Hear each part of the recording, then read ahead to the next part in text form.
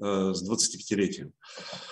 В последнее время все чаще мы употребляем формулу 4 кампуса, 1 университет. We use now the formula 4 campuses, 1 university. Смысл заключается в том, что мы работаем по единым стандартам, у нас единые подходы, но в каждом городе, Москва, Санкт-Петербург, Пермь и Нижний Новгород, есть своя специфика.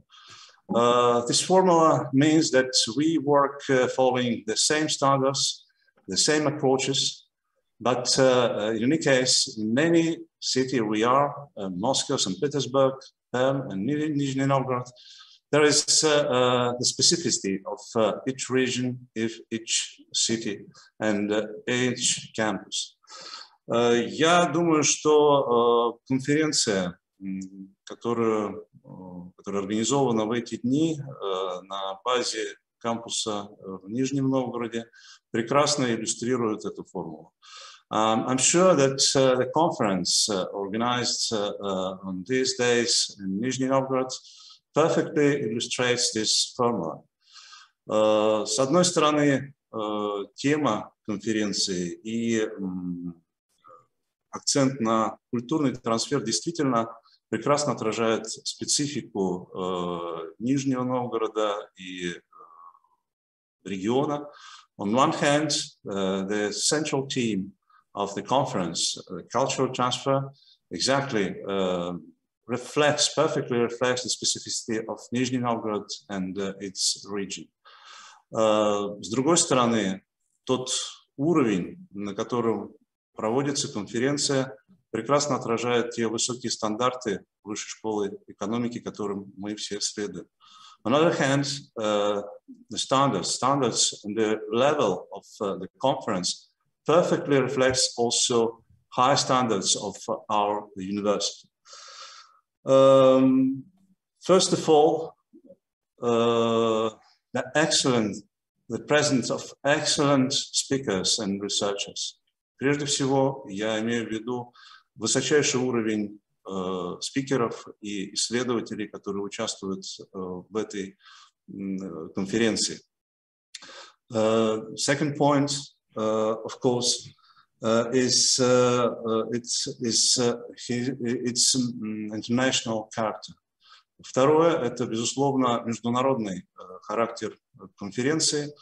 The conference, which gathers researchers from not only from different countries, but also from different parts of the world. Конференция, которая собрала не только участников из разных стран, но буквально из разных частей света. Я с большим удовольствием приветствую также представителей посольств Франции и Австрии, которые участвуют в этой конференции и в нашем сегодняшнем пленарном заседании. It's my big pleasure to greet also representatives of embassies of France and Austria who take part in our plenary session today. И, наконец, очень важный элемент, который отличает наш университет, несмотря на историческое название Высшей школы экономики, это междисциплинарность. And finally, the third point, which is characteristic for our university, despite its historical name, High School of Economics, the interdisciplinarity of the conference. Культурный трансфер, безусловно, это категория, это концепт, который появился в сфере гуманитарных наук, но сегодня концепт, который затрагивает самые различные сферы исследований, и в этом, я думаю, мы убедимся в течение этих дней. The cultural transfer, first of all, in the field of humanities, now offers different possibilities to other fields of studies, and I'm sure during all these days we'll see how it works in different fields of research. Я хотел бы поздравить организаторов конференции, Нижегородский кампус с, я уверен, успехом и пожелать всего самого наилучшего. I would like to greet once again organizers of the conference, Nizhny Novgorod campus of HEC, with a successful conference. I'm sure it will be a big success. And I would like to wish you all the best. Alles Gute, plein succès, всего самого хорошего. Thank you. Спасибо. Thank you, Ivan Valeryevich, for this warm address and outlining the main directions and challenges of the formation of human capital that can develop the future of our country, and actually not only our country, but all the countries in the world, and for highlighting the role of universities in the process of upbringing of actors for cultural transfer. And now I invite Olga Petrova, Minister of Education of the Nizhny Novgorod region, with a welcoming message to the conference participants. Ольга Викторовна. Доброе утро. Я так понимаю, что надо на двух языках, да, приветствовать, судя по настрою конференции. Good morning, everybody. It's a great pleasure for me to welcome all of you at our conference. And it's really a great pleasure for our city, Nizhny Novgorod, in the year of its anniversary. We celebrated 800 years. And it's a great pleasure also for our campus of High School of Economics in our city, which also celebrates anniversary, not such a big anniversary as the city, but 25 years. It's a great date that shows that our campus, it's one of the biggest actually among our other universities in the city. And the topic that we have for this conference is also quite important for our city because as I already told about the celebration, and it was also a year of a lot of cultural activities and creative industries appeared in our city, and they became really a new way, a new direction of our city. Добро пожаловать к нам. С большим удовольствием приветствую всех участников. В год 800-летия это для нас очень приятно. И особенно приятно, что в этом году и филиал Высшей школы экономики, который в нашем регионе занимает позицию как один из ведущих вузов и имеет большое количество студентов и становится все более и более активным и наращивает свою активность во всех сферах деятельности, и консультационной, и в плане экспертной, и в большой работе с сообществом во всех направлениях деятельности. И очень приятно, что тема этой конференции, которую мы проводим, это культурный трансфер, формирование созидательного человеческого капитала, потому что год и празднование стартовало в нашем регионе направление новой индустрии, креативной индустрии. Много было создано пространств, и это на повестке и нашего региона, и наш губернатор Глеб Сергеевич тоже сейчас активно дал старт этому развитию. Поэтому видеть такое большое количество спикеров, международных спикеров, к сожалению, или, может быть, к радости в Zoom-пространстве, потому что большее количество сможет участвовать, очень приятно. And it's a pleasure that maybe this conference goes in a Zoom format because more participants can take part in the conference, and I hope very much that in some years all of you will have the possibility to visit our city, because the city was changed a lot, and it's really one of the capital of our country, the third capital, as we usually say. И я надеюсь, что у всех будет возможность когда-то приехать в Нижний Новгород и познакомиться с нашим городом, который мы рассматриваем как одна из столиц России, третья столица, потому что много создано новых пространств.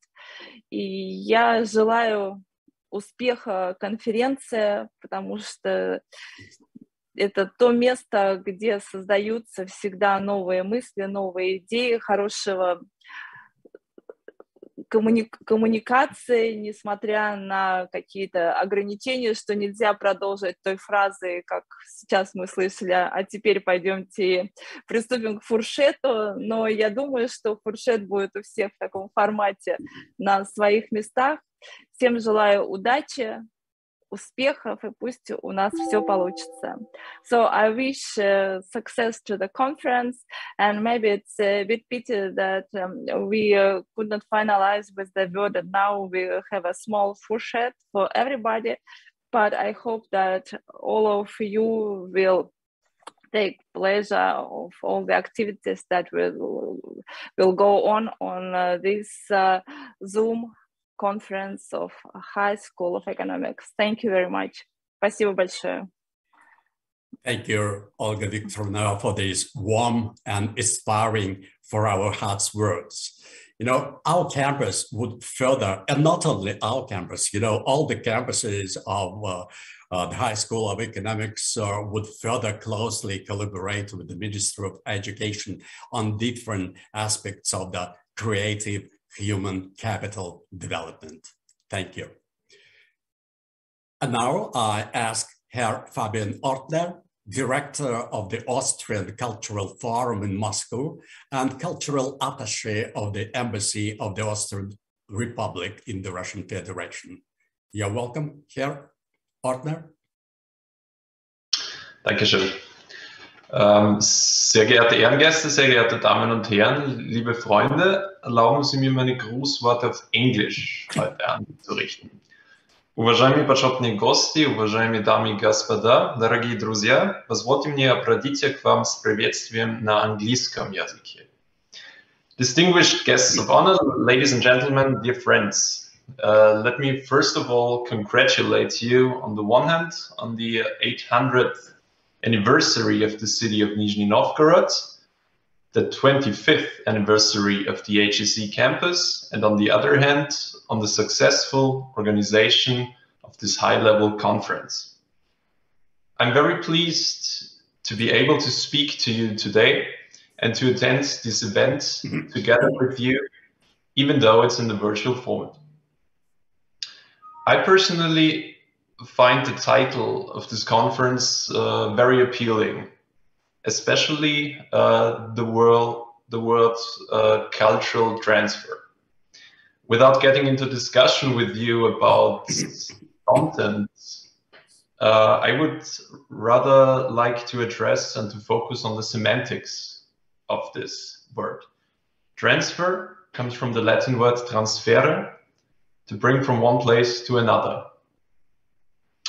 And every transfer from one context to another leads also to its transformation of the meaning by itself, culturally, historically, and also scientifically. And I think this is what this conference is about, because this conference will examine the background and the numerous facets of transfer in art, in the culture, and also in literature. The thematic restriction to Austria, Russia, and France seems highly suitable to me, because you cannot cover everything in a conference. And this topic is already a broad topic, and therefore, I think, as I said, it's highly suitable thematic restriction. Let me also address the COVID-19 pandemic and the thing that we are today meeting in the, as I said, virtual format. I think we are all victims of the COVID-19 pandemic, but it is precisely such a conference, to my opinion, that shows also the advantages of the new technical possibilities we have all learned to handle in the last year. This highly complex transfer of knowledge and more generally of human capital is probably more possible today than it was ever before. And as the speakers before me also said already, together such an interesting and rich group of different people from all over the world is maybe one of the benefits also of the pandemic and of the new technical possibilities we all have. Without taking up any more of your time, I wish you an instructive conference and all the best. Please also take care of yourself, and I thank you very much for your attention. Берегите себя, спасибо за ваше внимание, passen Sie auf sich auf und vielen Dank für Ihre Aufmerksamkeit. Thank you, Herr Ortner. We have broad cultural relations with many agencies in your country, and it's not accidental that the Austrian Library, which is actually an Austrian cultural center, operates on our campus. Thank you. Mesdames et messieurs, et maintenant, je passe la parole à monsieur Жиля Mameza, conseiller de coopération et d'action culturelle adjoint de l'ambassade de France en Russie et directeur délégué de l'Institut français de Russie, qui va prononcer un discours de bienvenue aux participants de la conférence. Je vous en prie, monsieur Mameza. Merci, cher Gennady. Mesdames, Messieurs, chers amis, дамы и господа, дорогие друзья, dear ladies and gentlemen, dear guests, dear friends. Dear Olga Petrovna, dear Gennady Ryabov, dear Ivan Prostakov, dear Fabiana Ортнера, it's a real pleasure to be with you this morning. I'm really pleased to be one of yours because the celebration of this 25th anniversary means a lot for a French embassy. We all know that the exchanges between France and the High School of Economy are really, really important. And I'm really pleased to see that one of my compatriots was one of the main guests for this conference. Indeed, the topic of the open conference that Mr. Michel Espagne will give is really important. The model of cultural transfer, some Russian case studies, and I was really interested in underlining the fact that the word fourchette is a perfect illustration of cultural transfers between France and Russia, because the word fourchette means fork or vilka, but for any French people it means buffet.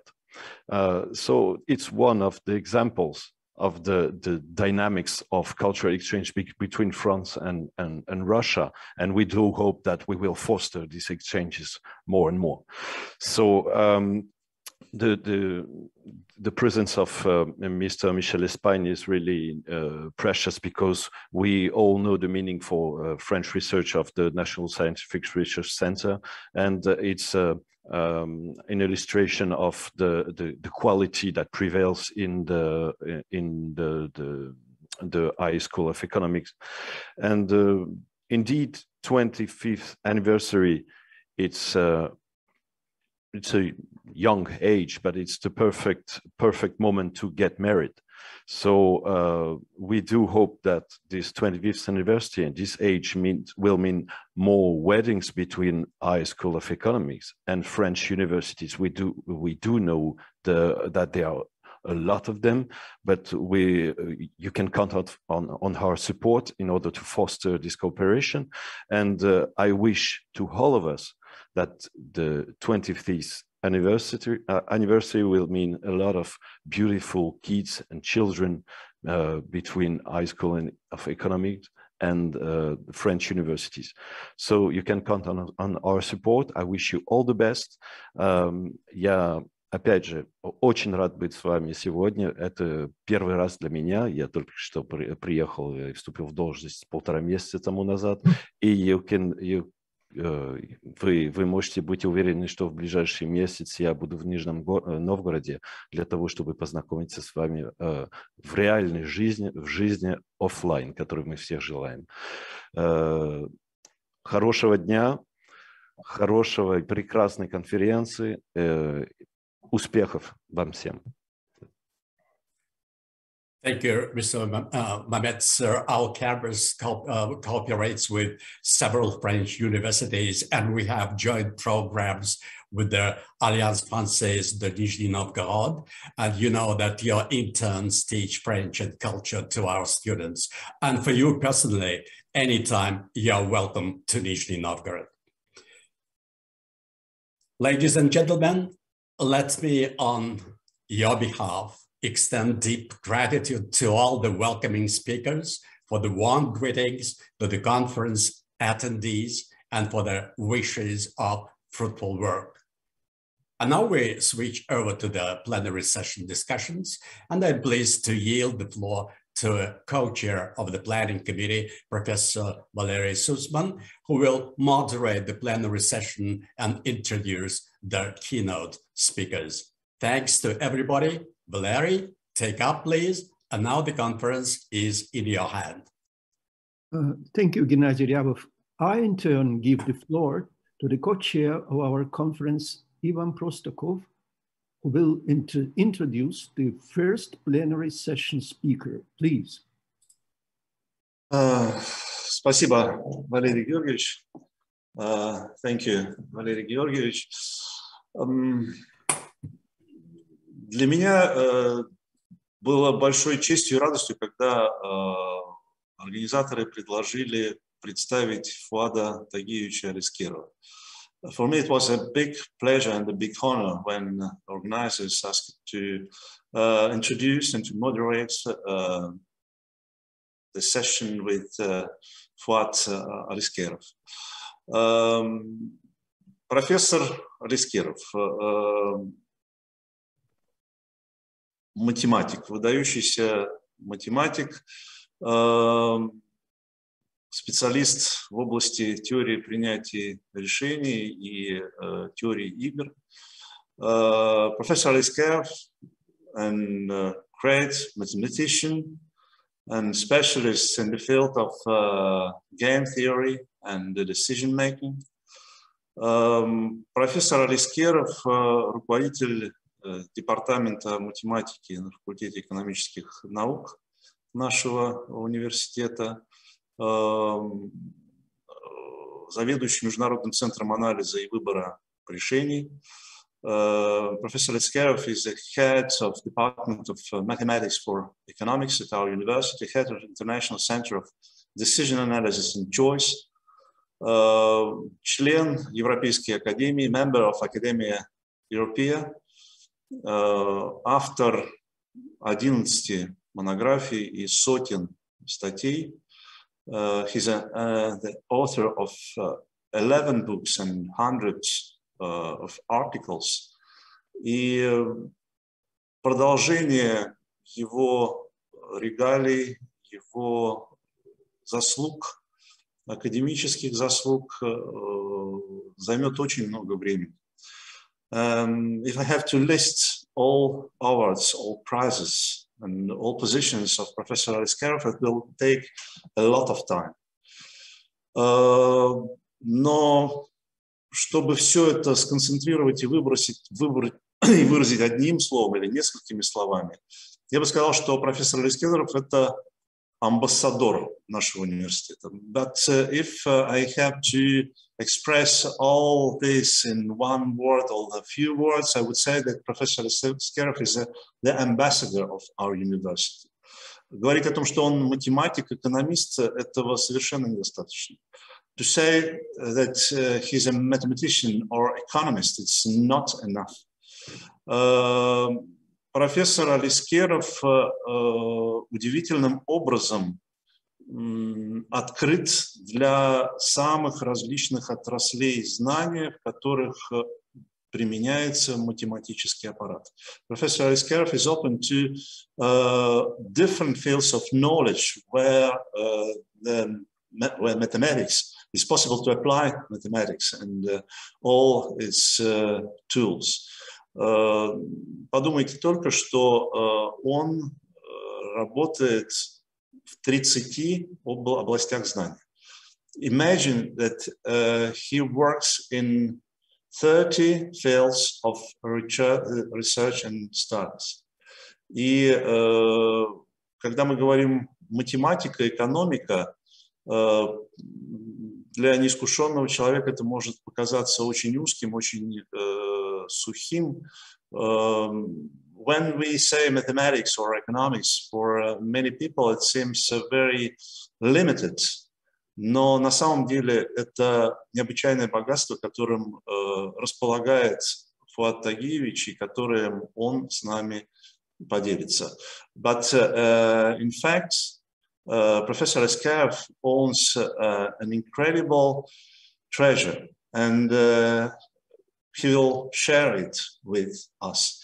Он поделится им с нами, потому что помимо своих профессиональных заслуг и высокого профессионального уровня, это замечательный человек. He will share it with us not only because he's an excellent researcher, professional, but because he is an incredible man, incredible person. Сегодня в конференции будет принимать участие также Нобелевский лауреат Эрик Маскин, друг профессора Аскерова. In today's session later will participate also Professor Eric Maskin, Nobel Prize and friend of Professor Askarov. Совсем недавно он принимал участие в марафоне «Новое знание», которое было организовано 1 сентября Обществом знания в России. Recently, he participated, Professor Maskin participated to so-called marathon New Knowledge organized by the Russian Society Knowledge, знания. Он встречался с российскими школьниками, с детьми. He met pupils from Russian schools, children. И один из ребят спросил у профессора Маскина, который является также исследователем в нашем университете, в Высшей школе экономики, как вы пришли в Высшую школу экономики. One of participants, of young participants to the marathon, asked Professor Maskin, how did you decide to join High School of Economics? Ответ был удивительным. The answer was incredibly wonderful.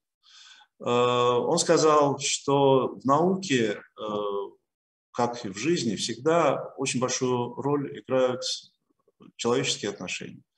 He said that in science and research, as in all our life, the crucial point is relations between humans.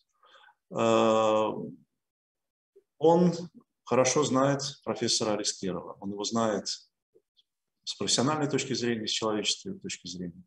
He knows very well Professor Askarov as friend and as researcher. И для него именно приглашение профессора Аскерова в Высшую школу экономики сыграло решающую роль. And for him, for his decision to join HEC was the invitation of Professor Askarov. Я думаю, что вот эта деталь, она говорит очень многое и очень здорово дополняет тот список заслуг, который есть у профессора Аскерова в профессиональной деятельности. It seems to me that these small detail complete very well the portrait of Professor Askarov and complete all lists of his incredible, successful professional career. So, Professor Askarov, the floor is yours. Professor Askarov, передаю вам слово. Thank you very much. After these very warm words, the end should be now you shouldn't work, you go and enjoy rest. But I'm really very pleased for the invitation to this very conference. And first time I was in Nizhny Novgorod in 1969 or 68 even. And from that time I visited this very nice city many times. Unfortunately, for the last 2 years, I couldn't go because of this virus. I have a lot of nice friends there, co-authors, and we worked together, and I enjoyed very much all my visits to Nizhny, very nice city, and I strongly recommend everybody who didn't go there to do it. And just the day before yesterday, I wrote a letter to another my friend in the States, and he would like to come to our April conference next year, and I told him that maybe it is worth going to Nizhny Novgorod and give lecture and enjoy the city. Okay, so congratulations again with the anniversary of the city and anniversary of the branch. And I'm sorry, should I translate myself to Russian? No? Okay, thanks. So, but today I will talk about a bit political, kind of political theory. As Professor Простакова said, I did a lot of work, different works in different fields, but generally you understand that it is all based on math. And today I will talk about the polarization of the society and patterns of electoral behavior. Now this very topic is becoming more and more important. Just very recently, I can say a couple of weeks ago, the Professor Maurice Abstfeld's article was published in Contemporary Economic Policy about the globalization now, and especially with under the crisis, leads to the nationalism in relations. And I would like now to discuss situation, to which extent you see this, after this works by Professor Michel Espagne, which really, you see, I read and was very surprised, positively surprised, enjoyed very much with the ideas. And I would like to say that unfortunately, we often observe a bit different attitude, a bit different relation. And this is a citation. I wrote an article after this 9/11 event. It was published in several Russian journals, and also at the West it was translated.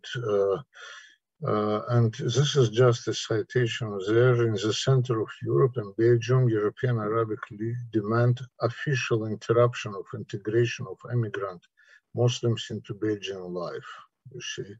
And this is a citation. And then, you see, I started to think about it, especially for this last years when we have really a rather high increase of the migration process from Africa, from the East, Middle East to Europe. I started to think about what kind of motivations, what kind of problems it might create, and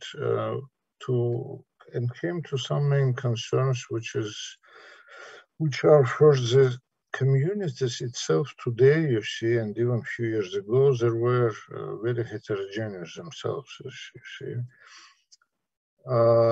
On the other hand, we have this heterogeneity of migrants, and this immigration process is defined by the demand on job market, and we should not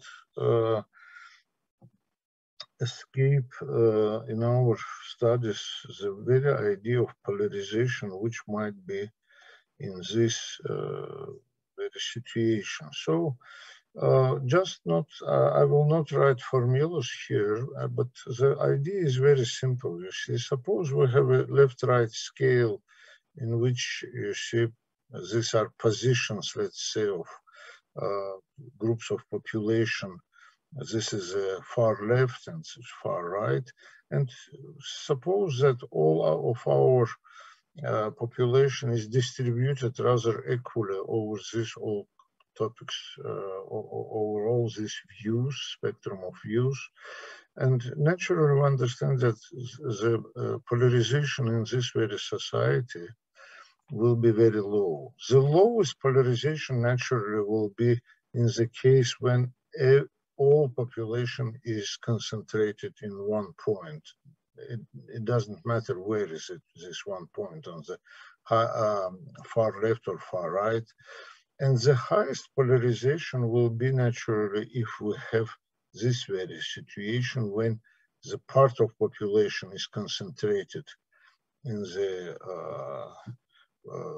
leftist views and half of the population is concentrated on the rightist views. So what is the idea, you see, to understand that suppose we have a settlement with initial distribution of population, then we have initial polarization, then migrants come with their own distribution of polarization, yes, and polarization in the settlements will change. And allocation of migrants to this very settlements should take into account this very point of polarization. And so I present here rather simple artificial data. Suppose we have a settlement, some settlement with very, and only three types of views. Some kind of centrist, leftist and right views, left and right. We have very few people in left and right and more in right views, almost 100%, you see, and very few here.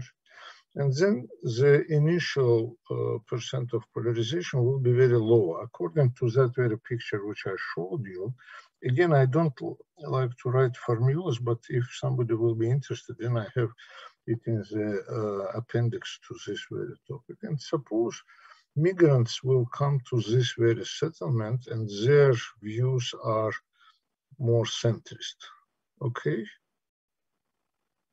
Then we can see that initial distribution of population was like this. Now people came here, this is a distribution of migrants, and polarization will go very high in this very settlement. Initial was almost zero, now it came near to 100%. And if we have, again, you see artificial example, suppose we have 22 settlements with this very distribution of views over three different types of views, you see, these are just artificially, sorry, generated numbers. So many people in this very settlements, 22 settlements, belong to the, let's say, leftist view, very few to the center, and a bit more to the right views. And these are initial polarization. Oops, sorry. You can see here that usually it is very low, except of few cases. For instance, in this very C, we have 614 people here, 83 and 85 here. So, and suppose 11 groups of migrants will come to this very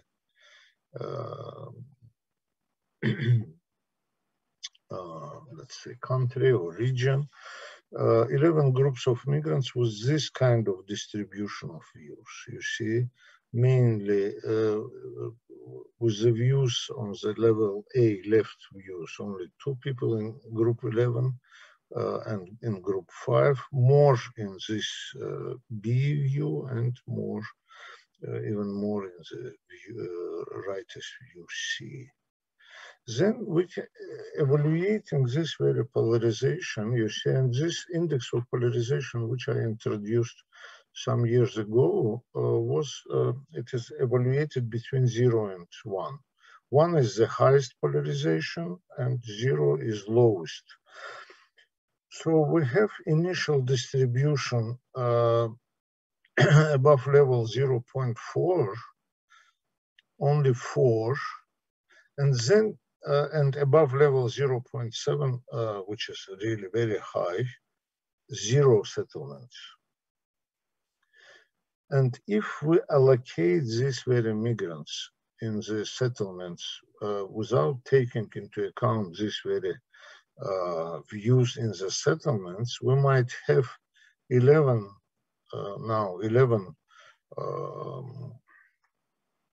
settlements with the polarization level above 0.4, and 3 with the level above the level 0.7.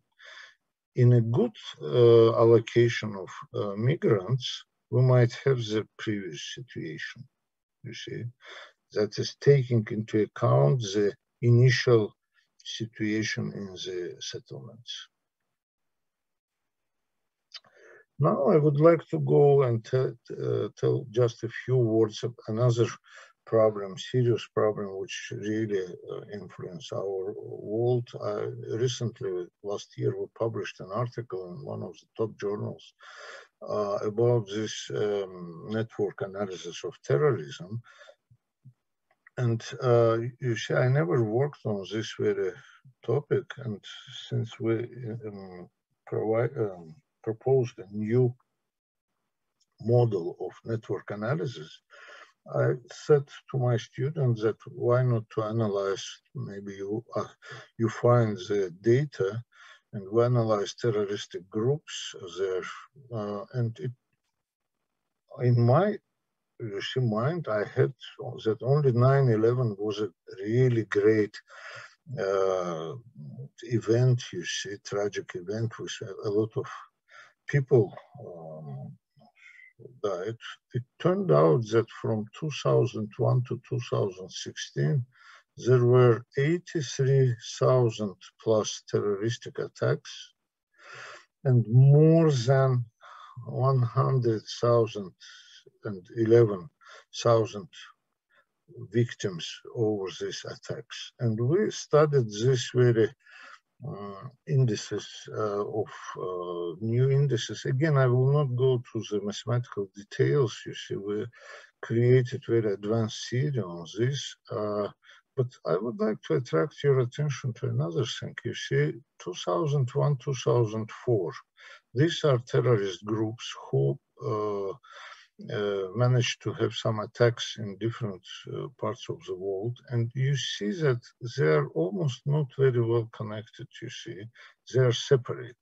And 2014, 2016, there is much more. First of all, there are more groups, and they are much more connected comparing with the previous situation. And this is for 2014, 2016. And in this very case, we evaluated, for this very case, there are different components, and we evaluated with respect to the number of victims and number of attacks we had. We evaluated the influence of these very groups, and first group contained 253 groups, and this is the places where they are active. Here are their views, and these are the number of victims just of these 253 groups. And here we can see the third component of this very network. These are mainly ecologist groups, leftist and anarchist ecologist group, with only one victim over these years. And naturally, it is clear that it was some kind of accident. So this, when I wrote that very article after 9/11,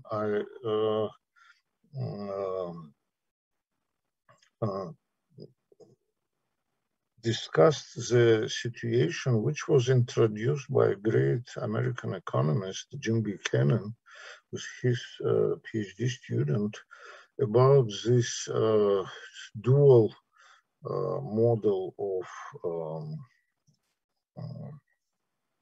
tragedy of commons. I would like to just in few words explain you. In the tragedy of commons, it's a classic idea which goes back to John Stuart Mill, as far as I remember, and David Hume. The very idea was the following. You see, if you allow to use common resources without any control, these resources, due to the, in a sense, rational behavior, but individualistic behavior of every person, this resource will be exhausted very soon.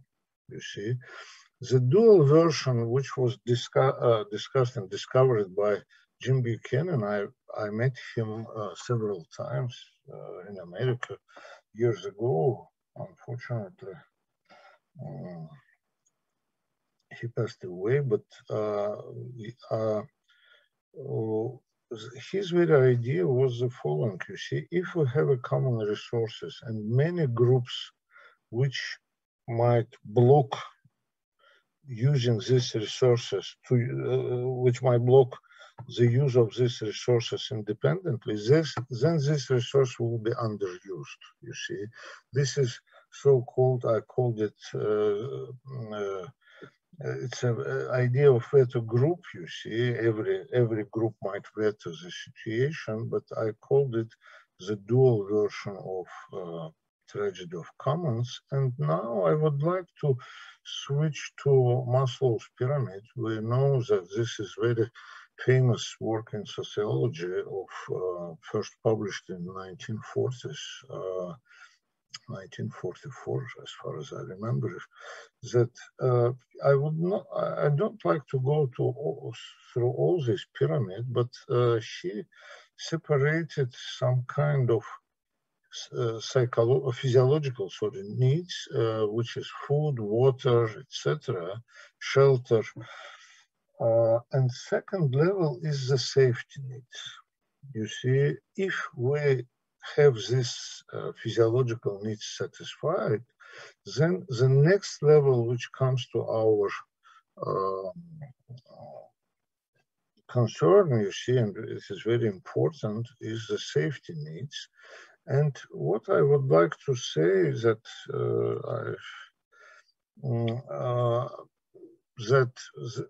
it looks like today the model of polarization really, you see, influences the situation on the political electoral behavior, that in the case when the cause of polarization is inequality, war, etc., people move to the left part of the scale, asking for equality, equal rights, you see, equal income, etc., etc. But if this very polarization, as we see before, might be a threat of the destruction of the basic values, really basic values of the society, then people move to the right, and then we see this very growing of nationalism, growing of right scale views, etc. And we observe this kind of situation in Europe. And I gave a talk 2 years ago, it was one of my last trips at the autumn of 1919. The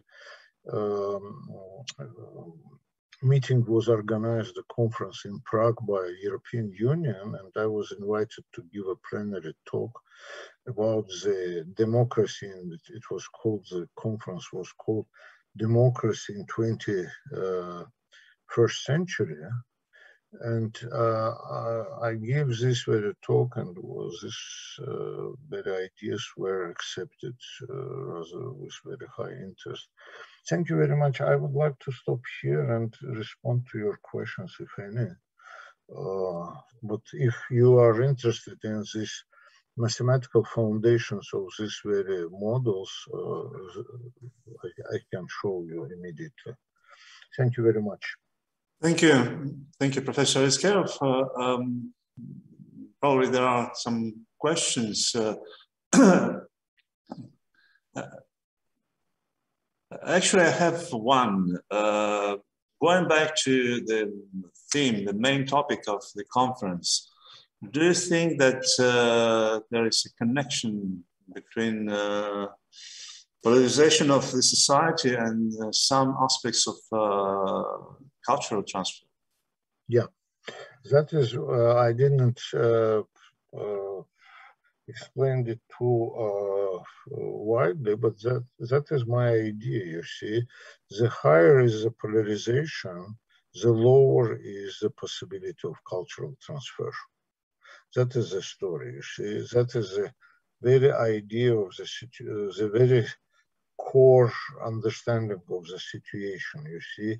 If these groups consider that their basic values might be distorted, you understand, then there is some kind of wall is constructed between these groups. That is the story.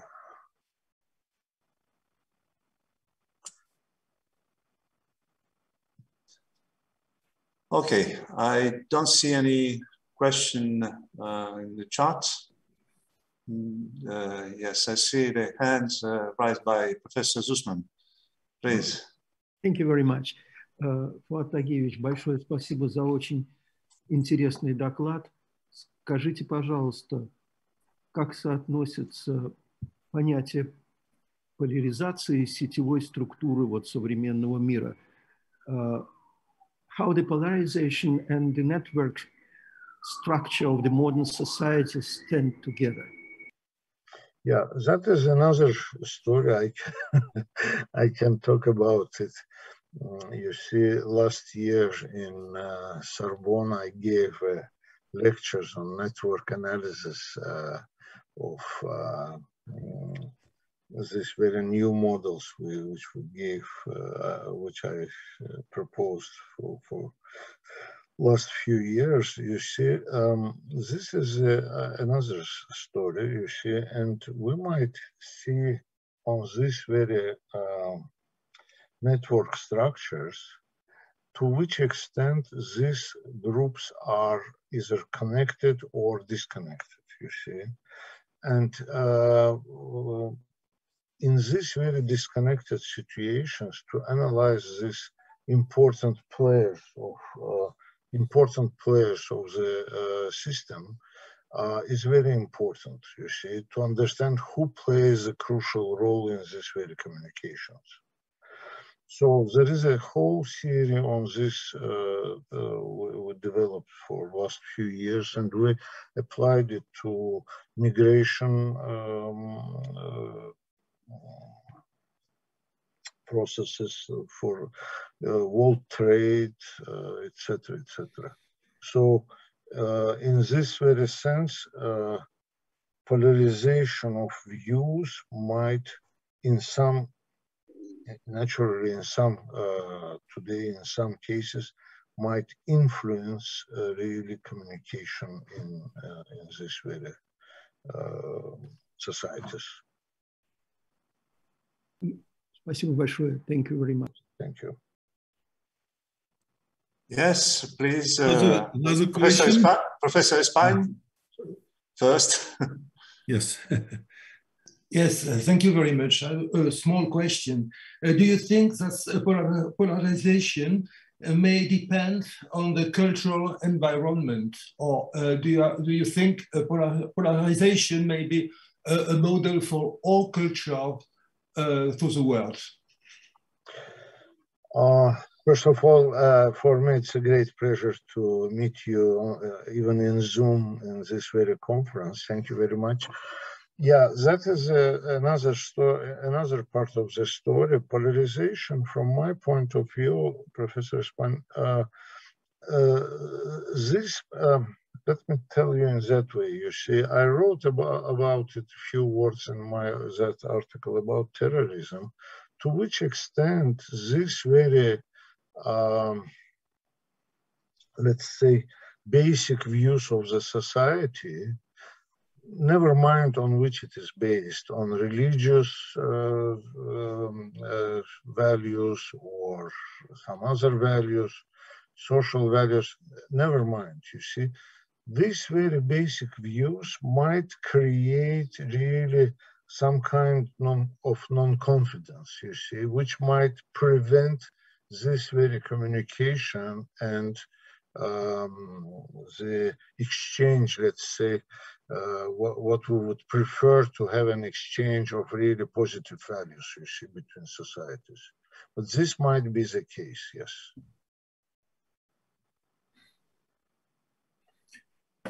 Yes, please, Professor Kalagin. Are there some connections between polarization and possible social troubles, revolutions, something like this? Well, in fact, you see, we didn't go to that far away, you see, because we did some work on a history of Weimar Republic Parliament, Weimar Reichstag, and we saw how this very, let's say, impossibility of two centrist or leftist groups to go to the coalition, they pave the way for Hitler, you see. And at that time, I read a lot of articles about it. It was really, for me, it was really depressive things that these very things, this very inability to go and to listen each other, you see, to pave the way to and change the whole history of the world, you see. But going back to this polarization and revolution, I remember when it was open during the some materials of World War I, I was so surprised that it was a letter of Russian soldier to his family from the battle, you see, battle region. He wrote that it is so, we are so upset to be here, you see, we don't know what for we are fighting, what we are fighting for, and maybe it will be better for Germans to come and get everything. Can you imagine a Russian person writing such words, you see? This means that they really came to the dead point, you see. That was really very, very surprising, you see, for me. And maybe it is worth studying, you see. I'm not a historian, although I have some works in history, but it is necessary for some historian to work with some historian to explain all these things. But it was really, really a great surprise for me, such letter, when I saw it. Thank you. Thank you. There is a question in the chat for Valerie. I will translate it. Professor Liskaev, good morning. Thank you for this interesting lecture. The question is, could the introduction of new parameters such as education or standard of living change the curve on the last graph? Yeah, that's a correct question. In fact, you see, it is really, you see, might make it more smooth. But I would like to remind that when I draw that very curve, you see, I talk about the basic values, you see. When some basic values of mine, you see, I understand that they are under pressure, under destruction. In this case, I will forget about my education, about my standards of life. You see, I don't like this standard, my basic values will be destroyed by some other people or whatever. You see, that is very important. Although the You see, this is very interesting. That's very important question, really. You see, analyzing again this Weimar period, I always ask myself a question: how it was possible in Germany to have this very situation? You see, one of the most culturally advanced states in Europe from centuries. You see, during centuries, and then answer which I gave to myself was that it was a more than 20 years absence of education. You see, this is World War II, then this very period of hyperinflation when they didn't get any money, everybody thought about it. So this very 20 years changed the whole society. And then you understand that these very basic values, you see, after this very, let's say, pressures, this very situations might be changed, really. Thank you. Thank you. So I don't see any other question, and I'm sorry, Mikhail Kirillin, please. Thank you. If we have a time also for a small question. So I was also very excited about the last graph you told. And my question is whether there is some data on the evolution of this graph in times of revolutions and so on. So is there any, like, I don't know, statistical data or so on, how it evolves depending on the situation in country? For somebody, I don't know, for Weimar Republic or maybe for the end of USSR or something like that. Thank you very much. You see, no, we did not, again, you see, I need some colleagues who will work with me. You see, I don't know so well history. For instance, I read history of Weimar Republic. Generally, I know the history of Europe, etc. But you see, I don't know at that very level that to give some kind of, you see, comments. You see, this is a work of historians, you see, and I will be happy to work together with historians to create such kind of models, etc. But no, we didn't do it, you see. We didn't do it. But generally, you see, as I gave you this very example from Russian before revolution, World War I, it is understandable that you see people you see were so tired of this, the war which they did not understand very well, you see, that they were absolutely agree for the invasion of Germans, you see, occupation, etc. First World War, you see. Yeah, thank you. Thank you so much. Thank you. Thank you, Professor Aliskerov. Thank you all. We have to finish, to be in time. And in any case, I suppose that all questions raised may help to all of us to understand better the ideas of Professor Aliskerov. And on the other hand, probably, Vladimirovich, it will be also a kind of stimulus for your further researches. In any case, it was a fantastic lecture. Thank you. And I'm very glad to pass the baton to Professor Sussman to introduce another excellent speaker. I would say even the guest star of the conference. And the reason is very simple. And you, Professor Sussman, will explain it, of course. Thank you. Thank you very much. Thank you, Иван Валерьевич. Фуат Тагиевич, большое спасибо за ваш исключительно интересный и содержательный доклад. Для меня лично, как слушателя, поставивший вопрос о границах, о пределах рациональности. Thank you so much, Professor Aliskerov, for your lecture concerning, in my opinion, the problem of the limits of rationality.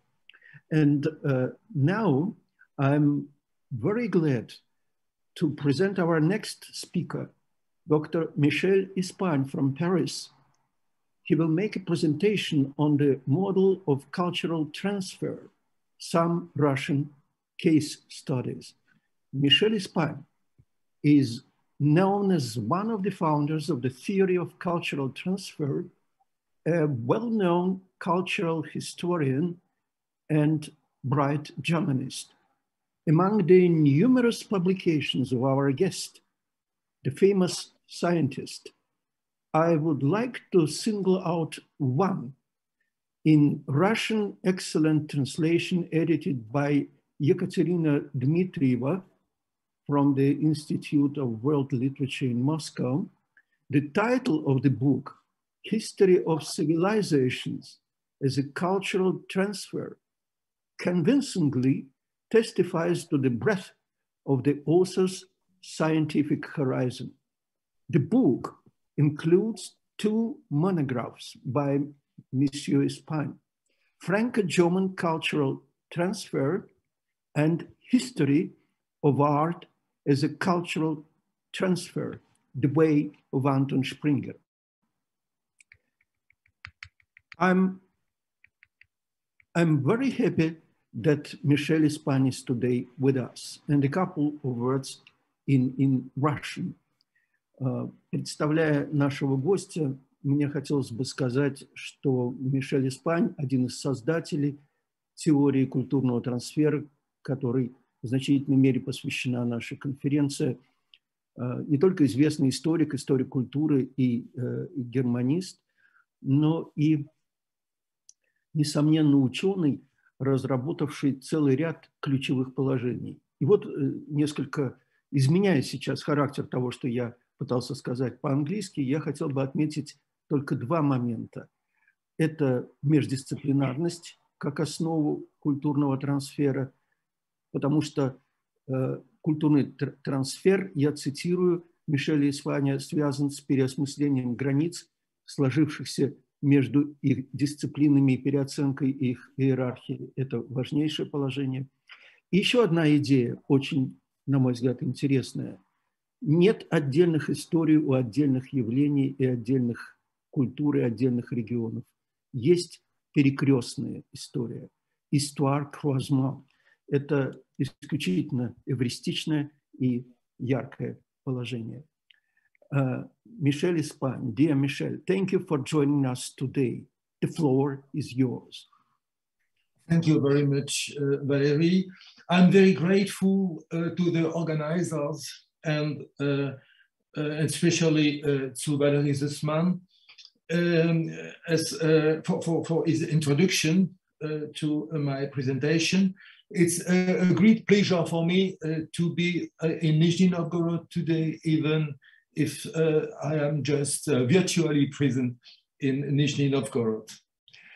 The title of our presentation is The Model of Cultural Transfer and Some Russian Case Studies.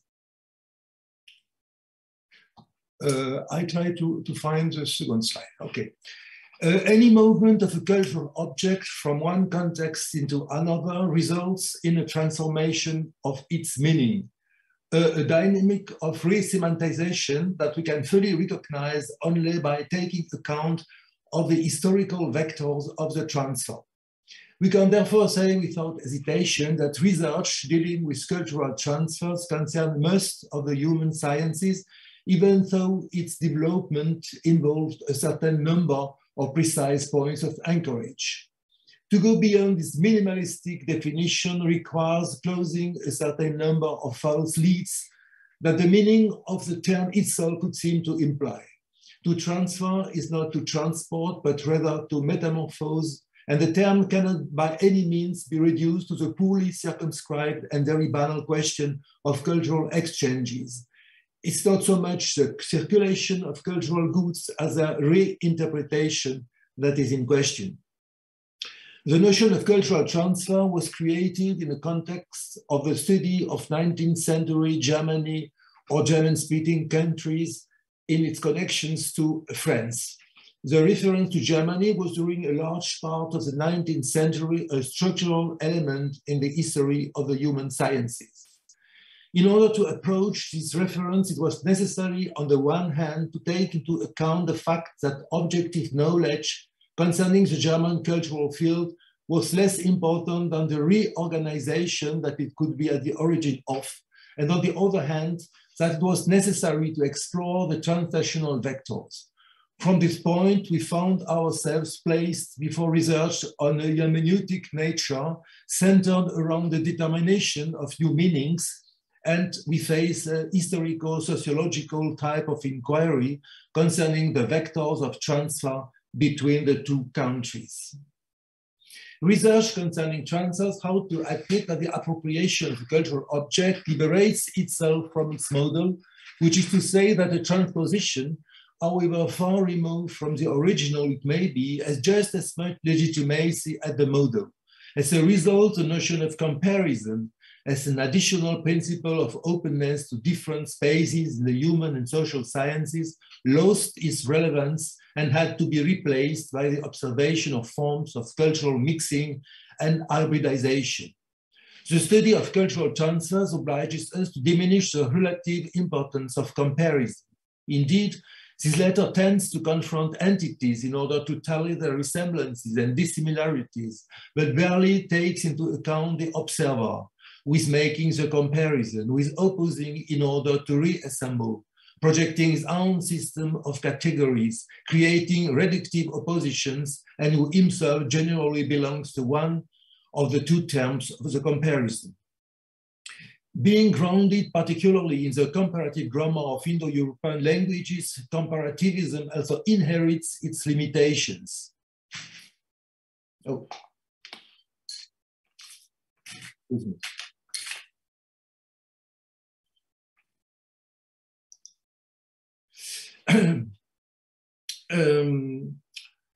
It seems particularly complicated to approach on the basis of comparative history, extra-European territories, and more generally to put into relation territories, cultures, or literatures between which a radical qualitative difference is implicitly presupposed.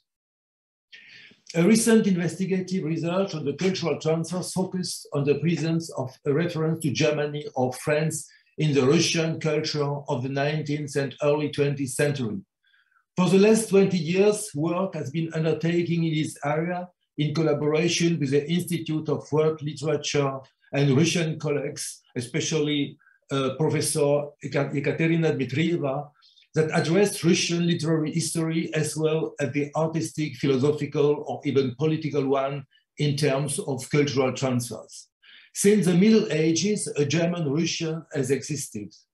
It is as old as the foreigner's neighborhood in Moscow, Niemieckaja Svoboda. This German population has only grown bigger over the centuries, starting with the colonies of the Volga, which were established at the time of Catherine II, to the Baltic aristocrats serving the Tsar and the many German scientists hosted by the Academy of Sciences in St. Petersburg. During the 18th century, German scholars at the Academy of Sciences were supposed to describe the remote regions of the empire, especially Siberia, to analyze the ethnic composition, the many languages and ethnic groups of Caucasus, and especially Siberia. These German scholars and travelers like Gmelin, Merck, Steller, Reinex, Pallas, and many others contributed to a great extent to define Russian identity. The identity of the Russian Empire.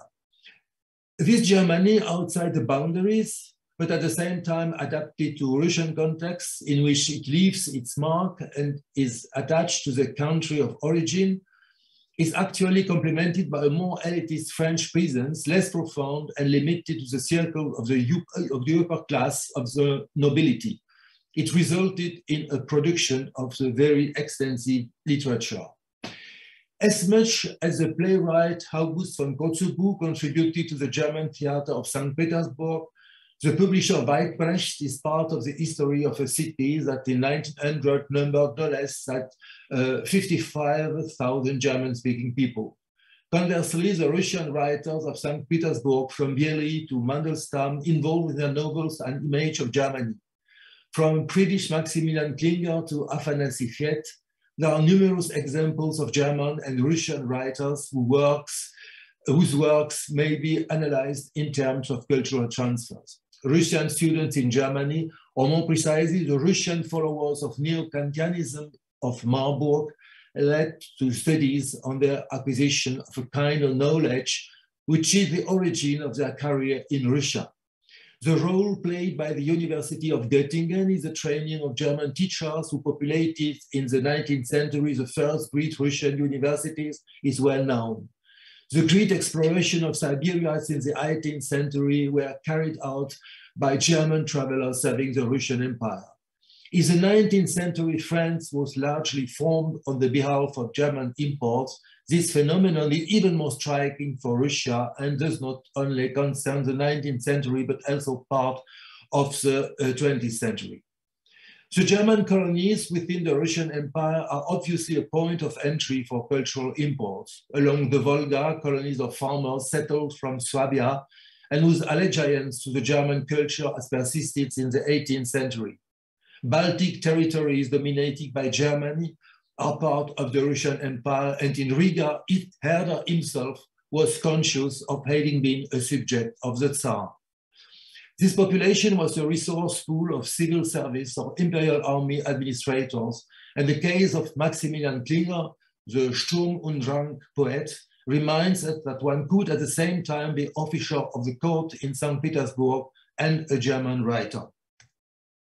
Another phenomenon is that of exile. It does not date from the Soviet period, even if from Bunin to Nabokov, an important part of the Russian language, literature, or written literature by writers initially of Russian mother tongue was originally written abroad. The 19th century was also a period of exile. In the 1830s and 1840s, Prince Meshchersky wrote his collections of poems in French. We think of a Turgenev sharing his time between France and Germany. Of course, exile exists at different levels. Sometimes the exile of Russian aristocrats in the 18th or 19th century was the opportunity to develop the literature of the host country at the same time as weaving a closer link with the Russian context. The Circle of Münster, founded by Princess Amalie Galitzin, and where the spiritualist philosopher Jacobi or the poet Stolberg and writer Matthias Claudius spent a lot of time, is one of the major sites of German literary sociability in the late 18th century. Similarly, the Parisian Salon of the Baltic Princess Juliane of Krudener is a meeting place for representatives of the first French Romanticism. But if the Livonian is a French writer, she retains links with Russia. The Salon of Maria Pavlovna, wife of the Duke of Weimar at the time of Goethe, is obviously one of the scenes of Russian classical German culture. Russian exile is found to be involved in the creation of European intellectual networks until the 20th century, when Kojev, Kojevnikov, Gurevich, Koire pass on to the French public knowledge about German philosophy reconsidered under the angle of the Russian Orthodox South. Representations that we can have of Russia's 18th century are due to official paintings, portraits that have fixed forever the features of the aristocracy as well as the salons, genre scenes, families. From 1747, Jakob Stelin becomes director of the Department of Fine Arts at the Academy of St. Petersburg.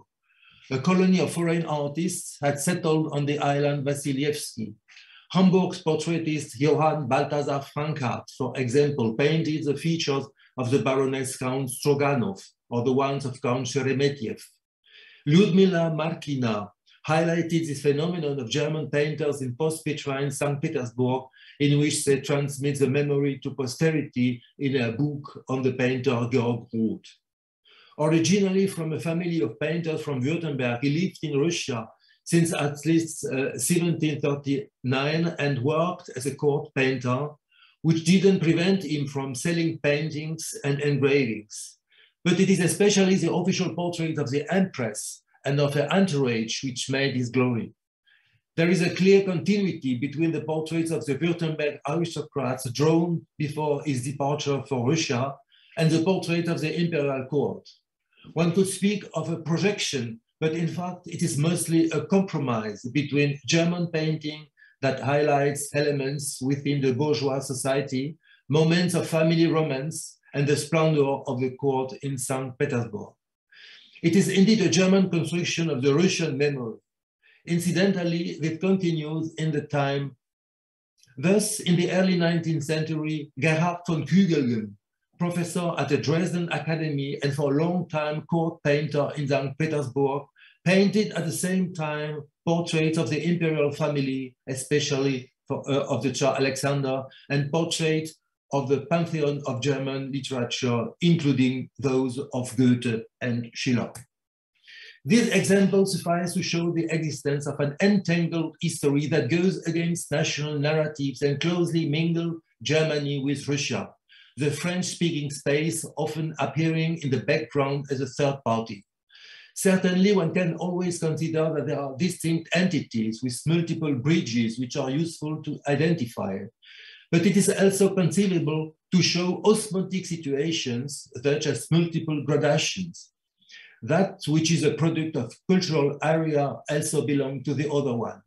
Therefore, we will not highlight as much the bridges, extend the number of examples observed, but highlight the shifts that occur, observe the forms of reinterpretation and adaptation to welcoming context, which result in that Russian culture is built with imported materials, other German or French intellectual productions are inexplicable without a Russian background. Certainly, there are translations in the most fundamental re-semanticization is that of moving words from one language to those of another. But in the case of the German-Russian network, translation is almost secondary. Russian scientists or writers of the 19th century had an immediate relationship with the literature or with German philosophy and had no need of translation to own it. Moreover, throughout the 19th century, the publication journals of the Academy of Sciences of Russia gladly welcomed texts in German or French. It is probably in the study of implications related to the discipline of humanities, those in which anchor the claims of identity, that we can best observe the phenomena of osmosis and the dynamics of cultural transfers. Without the need of translation, the most prominent representatives of the humanities in Russia, on literary history to art history and philology to anthropology, have always been readers of what Germany produced in the same field. They were also sometimes German or German-speaking or partly trained in German universities. In fact, what Russia retained from the impetus borrowed from German science is not always what German memory itself has preserved from the early stages of its own history. There are philosophers, theorists, historians who have lost all importance in their original German context, but found a new one in the Russian context, the function of which may be, from the perspective of the cultural history of Germany, to preserve traces of it. We thus find in the geological strata of the Russian cultural space the fossil strata of a forgotten Germany. It is particularly necessary to concentrate on the history of knowledge because the forms of identity construction are always located at this level. Literary history and historiography are necessary to constitute a nation. These tools used to build an identity always have a tendency to suppress and conceal imported materials by reinterpreting them from one context to another. The choice of subjects made for this demonstration is partly random. We cannot follow all of the humanities, but maybe some of them are more likely than others to illustrate the transition areas. German philosophy was a central reference in the philosophical history of Russia from the period when the disputes between Westernizers and Slavophiles took place on the background of an appropriation of Hegel and Schelling through attempt to stem the Kantianism through Bergson until the discovery of Husserl's phenomenology by Gustav Spieth. While psychology is a dominant human science in Germany in the last third of the 19th century, Russia has not escaped this influence, but we can also observe a strong presence in the Russian sphere of references to German philology or to history of art that grows better than elsewhere in German-speaking countries. The transition from one cultural sphere to another can moreover lead to another transition from one discipline to another. Mediations which allow the passage of elements of a scientific culture to another are diverse in nature. Minorities living on one side or another of the border are with travelers the most obvious sociological mediation. And then there are, of course, the universities. In this regard, we must especially take a look at Dorpat, a German language university town, but under the direct authority of German officers of the court of St. Petersburg. To be more precise, the founder of Dorpat, Parot, was Germanized French from the enclave of Württemberg in France, Montbéliard, Mempelgard. Dorpat was a Russian university of German language until the 1880s, where it was renamed Yuriev. More generally, we can say that the Baltic territories, home for German subjects of the Russian Empire, represented a bridge between the two cultures and at the same time a sort of resource pool of administrative officials dedicated to the empire. But there are also areas of German-Russian mediation in Germany. We primarily think of the University of Göttingen. It was a sort of reservoir from which Sergei Uvarov, long in charge of higher education in Russia, was getting new teachers from. Schlözer also came from Göttingen. Thanks to his edition of the Rus Primary Chronicle or Nestor's Chronicle, he was one of the first historians of the Russian Middle Ages, and to Göttingen he returned after a long stay in Russia. The first Russian students came to Leipzig in the 18th century, including Radishev, famous author of the journey from St. Petersburg to Moscow. One could also consider the University of Marburg, insofar as this hallmark of German neo-Kantianism was also a training venue for several generations of Russian philosophers. Later on, as with Alexander von Humboldt, Lomonosov was trained at the Freiberg University of Mining and Technology. The observation of transfer between Germany and Russia helps to update the geography of the meeting points. The German-Russian sphere seems to shrink to areas of extreme imbrication where the transfers mainly occur. The exploration of German-Russian cultural transfers in the field of the history of the knowledge should incorporate the issue of language. In the Russian sphere, even the Russian scientific language was in competition with German or French until the mid-19th century. It's common to find in the scientific journals, such as the ones of the Annals of the Academy of Science in St. Petersburg, articles in French or German, whose authors are often teachers from Western Europe and who continue to conduct their scientific life in their native language, but in Russian. Let us look now at a passionate historian of the German and Russian national antiquities, Friedrich Fyodor Alexandrovich Braun. Born in 1862 in St. Petersburg, he studied German philology in St. Petersburg from 1880 to 1885 before becoming a high school teacher and then private docent in 1888 and professor from 1900. He had to leave Russia at the time of First World War and settled in Leipzig. Later, in 1920, the Soviet Commissariat for Education commissioned him to put together a large bibliography of all German scientific work published since 1914. Becoming professor of German language and literature in Leipzig in 1922, he remained at the same time a Russian language assistant. In 1926, he was co-director of a Leipzig Institute for Research on Eastern Europe. He is credited in the 1920s with the German translation of Russian historical works like the history of Klushevsky, of whom he had been a pupil.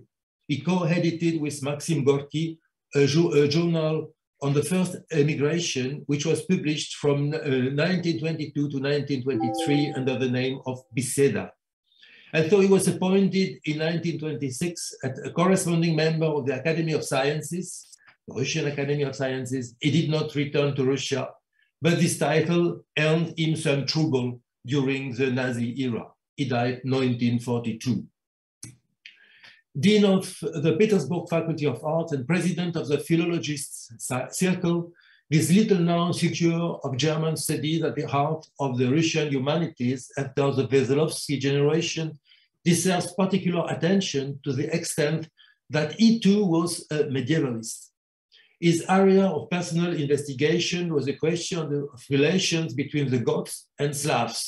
He investigated the amazing traces that constituted up to the 17th century the Goths of Crimea, in the footsteps of their migration, their language, and their absorption by the Tatar ethnic background.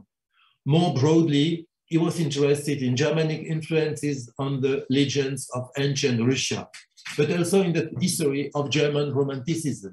Braun is certainly one of those responsible for a shift in the Russian scientific curiosity around 1900 to the question of German medieval culture. A field of Russian history that deserves to be addressed, especially in terms of cultural transfers, is that of Russian Orientalism. On the one hand, the extension to Central Asia since the capture of Kazan is one of the fundamental elements of Russian history, and it is precisely in Kazan that was shaped since the early 19th century a Russian science of the East. It involved learning Tatar and other Asian languages. Russian Orientalism was then developed in St. Petersburg with the conviction to understand the Eastern cultures integrated into the empire, but also with the idea of developing a new form of humanism in which knowledge of Greek antiquity would marry with knowledge of the East, where one would look for traces of lost Greek works and Persian texts. But what is striking in this long history of Russian Orientalism, which includes a reference to Central Asia in Russian humanities, and will only be reinforced during the time when a part of Russian intellectuals, like Zhermunsky, will be moved to Tashkent in the 1940s, is that it is largely due to the emigration of French or German scholars. Taking, for example, Christian Martin Fresne from Rostock, who taught Oriental languages at Kazan before moving to St. Petersburg, to Alexander von Stahl-Holstein, who began his career as sinologist in St. Petersburg before he finished it in Beijing. Russian Orientalism is largely a matter of foreign scholars, especially Germans. After an overview of the examples provided by the German-Russian history, one may wonder what new perspectives and contributions are related to the methodology of cultural transfers. The first point relates to the detection of a very heterogeneous structure of the memory that does not reflect any archival order, very oriented towards highlighting nationalism. One assumes more or less that any country develops itself on the basis of internal dynamics. Saxony, at the core of a culture, of a future German identity, appropriates such foreign cultural objects whose link with a foreign country is gradually repressed in German history. We will remember that in the 18th century, Polish and Ukrainian Jewish merchants had made the fortune of the main fair in Germany. In the dynamics of ownership of something foreign, isolated social groups can play a prominent role disproportionate to their demographic weight. For comparativism, which confront this historical phenomena, these groups, who fully deserve a historical analysis, play no role. Research on cultural transfers is further able to analyze the transformations that the receiving context owes to foreign exportation. For example, the Leipzig Fair has no actual existence independently from the Polish Jews and Greek traders' seasonal immigration. The reception of Russian music in France in the late 19th century profoundly modified the Parisian musical context by offering an alternative to the dominance of German music and of Wagnerism. The German merchants who ran the export of Bordeaux wines in the 18th and 19th century changed the face of the city of the French province, although they were mainly interested in their own business. The difference between the original context and the host, which does not have much sense in a historical comparativist context, is crucial to address a cultural transfer, showing the implication of two cultural systems.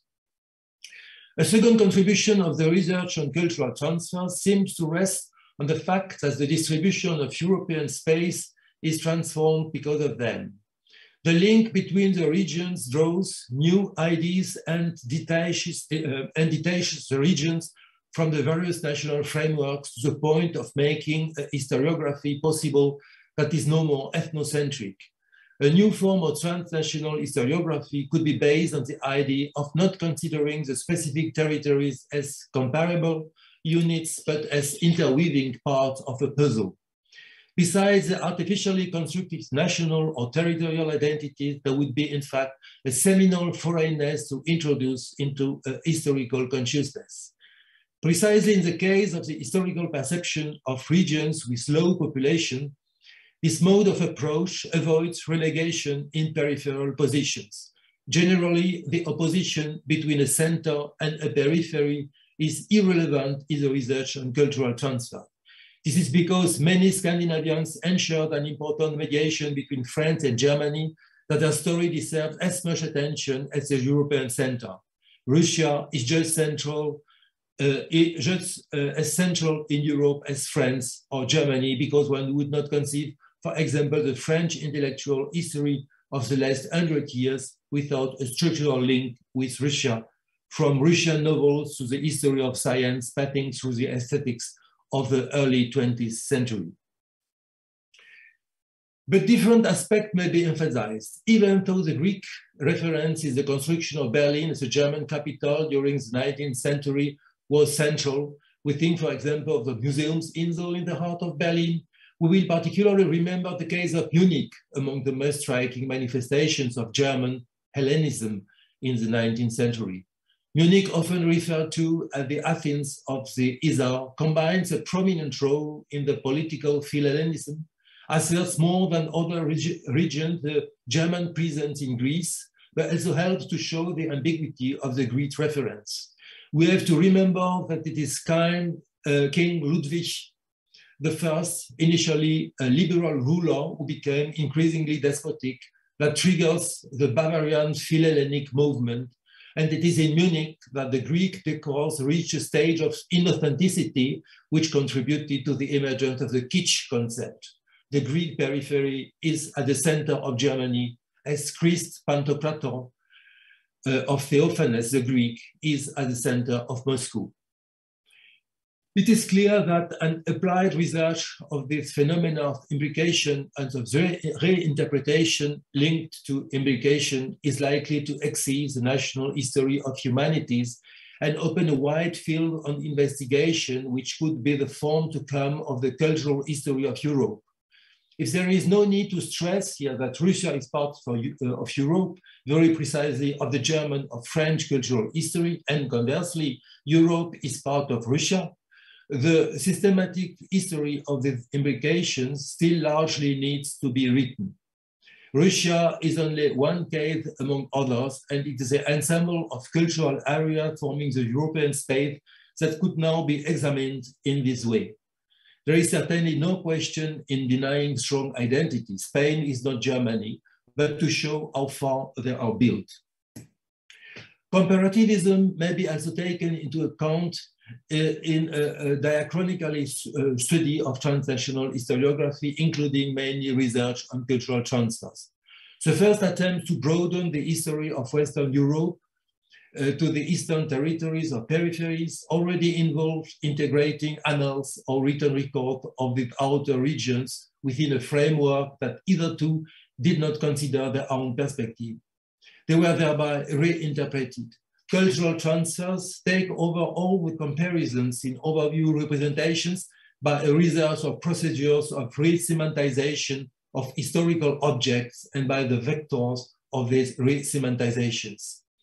The question of German-Russian or French-German-Russian cultural transfers during the rule of the 19th century and the beginning of the 20th century is a particularly rich field to approach for this method of research.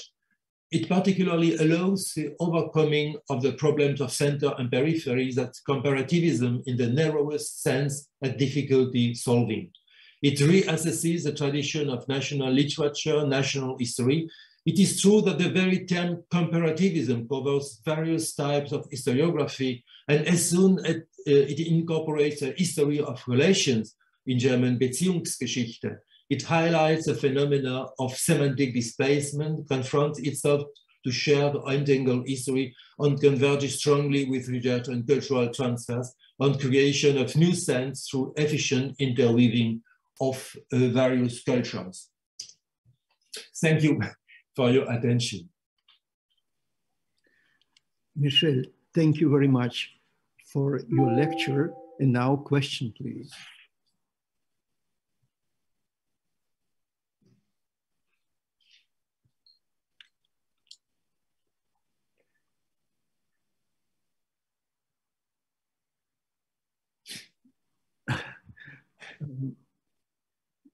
So I have a question. Michel, a question in chat. For your presentation, argumentative transformability of the late 19th, first half of 20th century,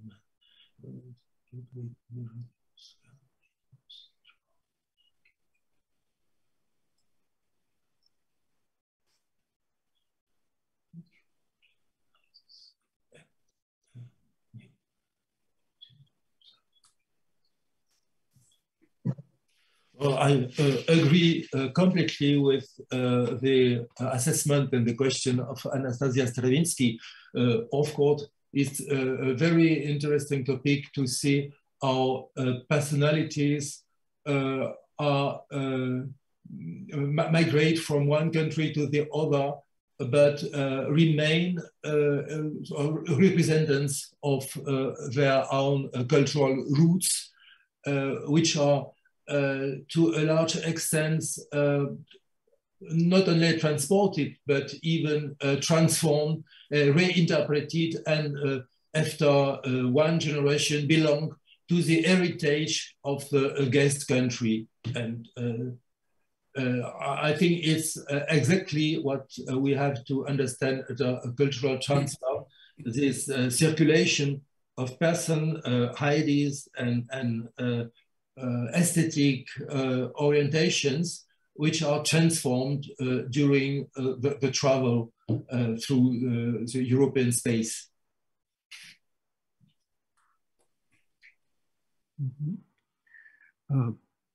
Please, more questions? Valerie, may I? Sure. Thank you, Valerie. Monsieur Espagne, thank you very much for this profound outline of your concept, transfert culturel, generally, and particularly, pertaining to individual bilateral and trilateral cases. And ma question vient de votre déclaration que any movement of a cultural object from one context into another results in transformation of its meaning. Does it mean that, let's say, Paul Cézanne's masterpieces would be understood and interpreted differently, let's say, in Aix-en-Provence and in Nizhny Novgorod? Thank you. Thank you very much, of course. I think if you take any object, for instance, a painting, and you are showing this painting outside of the museum where it is conserved, and this painting has another meaning for the people looking at it in a foreign country.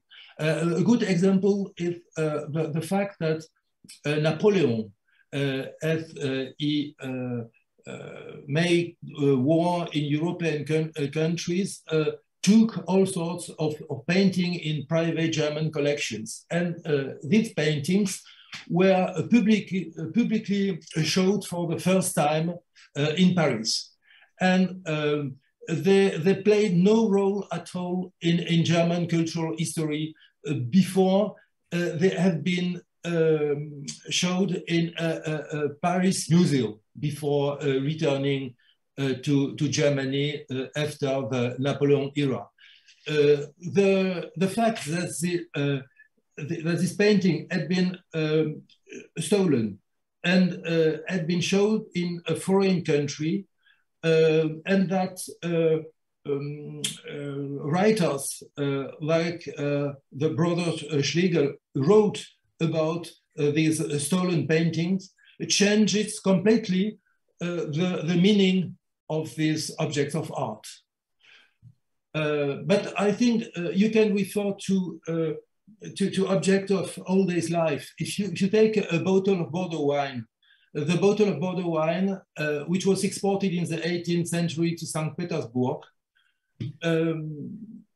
along the Baltic countries, had not the same way and the same value and the same meaning in the Russian context than in Bordeaux context. The possibility to drink this wine in salon or in a special society gave this very simple bottle of wine a completely different meaning, a completely different value. Oh, thank you. C'est très intéressant. Merci beaucoup. Thank you very much. More questions, please.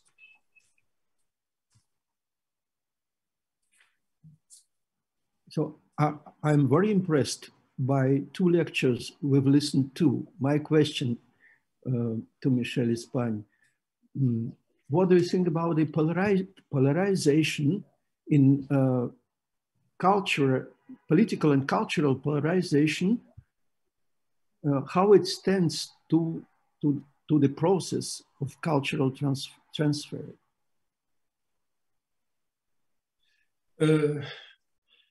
I think polarization is a very impressive concept. We should have a long discussion with the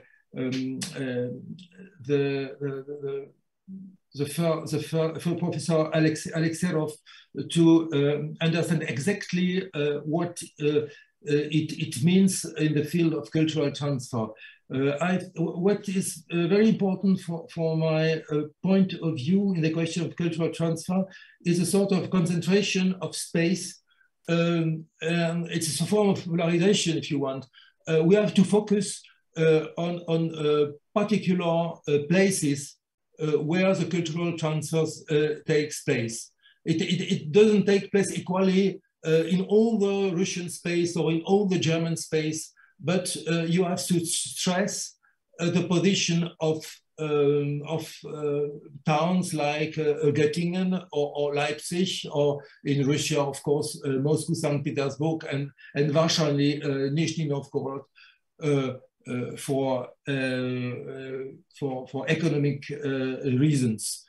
It's my way to understand the concepts of polarization.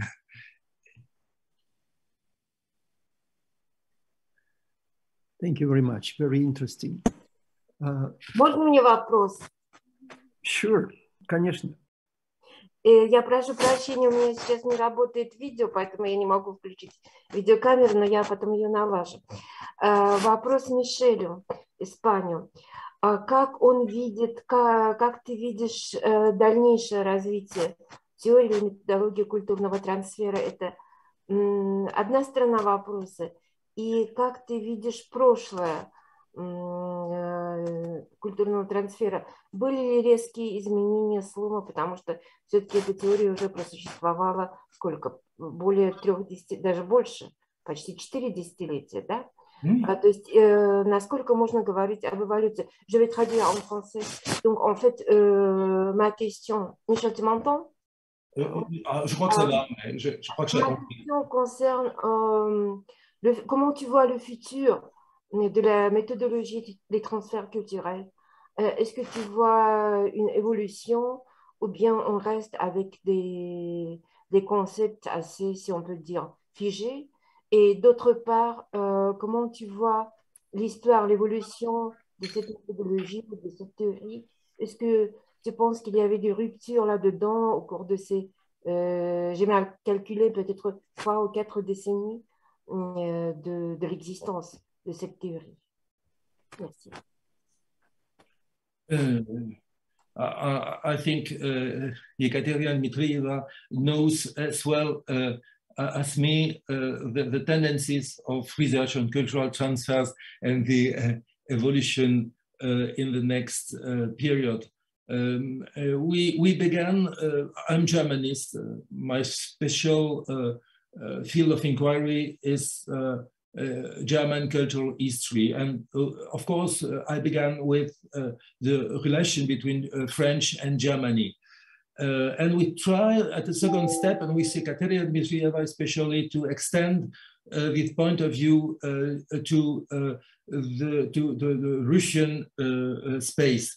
But after 2 decades, we observed that it was quite possible to consider the model of cultural transfer between remote, for us European citizens, remote places in the world, like for instance Vietnam and France, or China and Europe.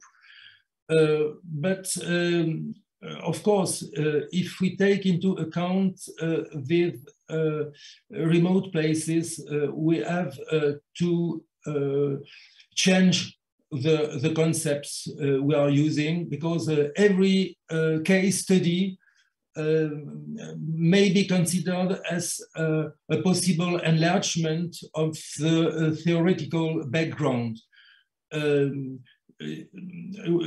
We have no definition, one for all times, of the cultural transfer. Cultural transfer may have an evolution and may be transformed so long we face different case studies, including especially other parts of the world. And now I'm with some colleagues from China trying to see how this concept may be used in the Chinese-speaking world. It's well known, for instance, that Buddhism has at the beginning no roots in China itself, but was imported and completely changed from India.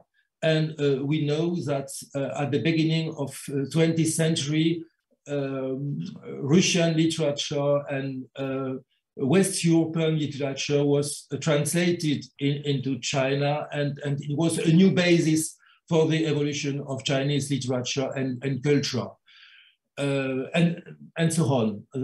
I think the concept of cultural transfer may be used and may be applied to different culture in the world, but we have to take into account that it is not a concept that has been defined for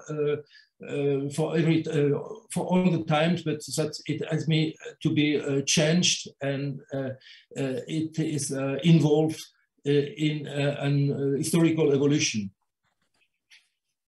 Thank you very much. Thank you very much, Ekaterina Dmitrieva. Thank you very much, Michelle Espagne. I see no questions. May I ask a small question, please? Yeah. Do we have time? One question, sure. Thank you. So thank you for the very nice presentation, Professor Espagne. And my question, maybe it's quite trivial, but it's regarding the role of person in cultural transfer, especially in the early times of Russia, if we say about 18th century. What is your opinion? Is the role, say, of Peter the Great or Ekaterina the Great is the key in cultural transfer of European culture to Russia? Or we can say that it's not their role is not that significant, and anyway the cultural transfer would happen? I think we have, of course, to focus on the influence of Catherine the Great and of the Academy of Sciences in St. Petersburg in the definition of cultural transfer in the first times of Russia. It's, for instance, very interesting to look at the definition of Russian nationality that gave Siegfried Bayer. Siegfried Bayer was one of these Germans, and he tried to give a definition of Russia, and introduce the idea that the first kings in Russia were people coming from Scandinavia. Correct. So you have to face this strange configuration. One German settled in St. Petersburg tried to define the host country, and he thinks the roots for the civilization in Russia are to seek in Scandinavia. But this Bayer observed that in the first times of Russia, the Mongolian ethnic groups played a great role, and that to a great extent a cultural transfer between Mongolian people and first Russian ethnic groups took place in the Middle Ages. At the origin of the attempts to define a Russian culture, you have all these sorts of cultural transfers from Scandinavia, from Germany, and from Central Asia and Mongol ethnic groups. Okay, great. Thank you. Thank you. Thank you very much, Michel Espagne. And I'm very pleased now to give the floor to Professor of the Higher School of Economics in Nizhny Novgorod, Edward Babkin, who will present the next plenary speaker. Please. Спасибо, Валерий Григорьевич. Thank you, профессор Зусман. Я рад приветствовать коллег на такой важной междисциплинарной конференции, которая обсуждает вопросы культурного трансфера и влияния его на развитие человеческого капитала. Hello, everybody. I'm welcome everybody to this important conference, which discusses the issues of cultural transfer and its influence on the improvement of human capital. С большим воодушевлением, большой радостью я сегодня хочу представить нашего следующего докладчика, доктора Яна Станека. Доктор Ян Станек работает в Университете Южной Австралии. Он занимает позицию руководителя образовательной программы по медицинской информатике, а также является участником Центра по индустриальному искусственному интеллекту. With great pleasure, I would like to introduce Dr. Jan Stanek. Dr. Jan Stanek is working for University of South Australia. He takes the position of program director in health informatics. Also, he takes the position of researcher in the Center of Industrial Artificial Intelligence. Доктор Ян Станек имеет очень интересную профессиональную судьбу. В этом году он отмечает 40-летний юбилей с момента выпуска из медицинского университета. За эти 40 лет доктор Ян Станек имел возможность получить богатый опыт в одной из самых сложных медицинских профессий в области интенсивной медицины. Доктор Ян Станек участвовал в самых первых проектах по использованию вычислительных технологий компьютерного интеллекта при разработке рекомендательных систем. Сегодня он продолжает свою активную образовательную и исследовательскую работу в Австралии, активно занимается вопросами внедрения цифровой медицины и того самого культурного трансфера между разными заинтересованными сторонами. Dr. Jan Stanek celebrates this year 40 years of his graduation from the medical university. During this time, he spent a lot of efforts to gain knowledge in intensive therapy. He was a pioneer of application of artificial intelligence for medical decision support systems. And now he is active member of a digital health community in South Australia, continue research and education in the domain of application of artificial intelligence for medical decision support systems. Я думаю, что рассказ о современном состоянии дел в области искусственного интеллекта для медицины подчеркнет важность культурного трансфера, как минимум между двумя человеческими сторонами, между медиками и специалистами в области компьютерных технологий и искусственного интеллекта, и еще одной искусственной стороной, вот те самыми алгоритмами искусственного интеллекта, на которые сегодня возлагается такая большая надежда. I think the talk of Dr. Jan Stanek about clinical decision support systems will emphasize importance of cultural transfer between at least two traditional human parts, between healthcare specialists and specialists in IT systems. And also the cultural transfer is important when we take into account artificial stakeholders. Those algorithms of artificial intelligence, which are very important now for promotion of new digital health system. So, welcome, Jan Stanek, to this conference. Let's start the speech. I would like to emphasize that participants of the conference can ask questions both in Russian and in English because Dr. Jan Stanek is fluent in Russian. Dear Eduard, thank you very much for your extensive introduction, and thank you very much to my esteemed colleagues to have me in your conference. So allow me to share my screen with you. Okay. There we go. Today I will be talking about explainable AI. Yeah, so because explanation is a way of communication between the actually stakeholders. So first of all, I would like to talk about what is the A in AI. Because as Edward said, I'm an AI veteran in a way. So when the whole story started, the A was strongly perceived as artificial. Yeah? So, and many of the projects were talking about replacing the human, replacing the physician as a diagnostician in a system. And indeed, we implemented a system running at the back of the hospital information system, which was performing evaluation of neurologic symptoms and signs and making a diagnostics of head nerves. Yes, so it was an interesting implementation in neurology. On the other hand, now what we see are other meanings of the A.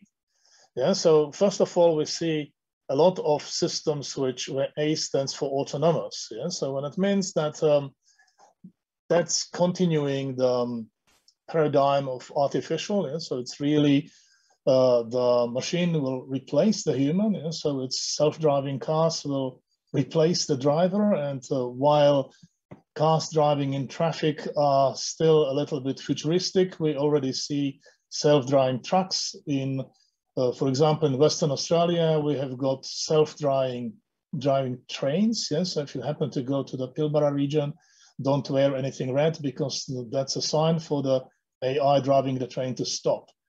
Yeah, so until you will get in trouble.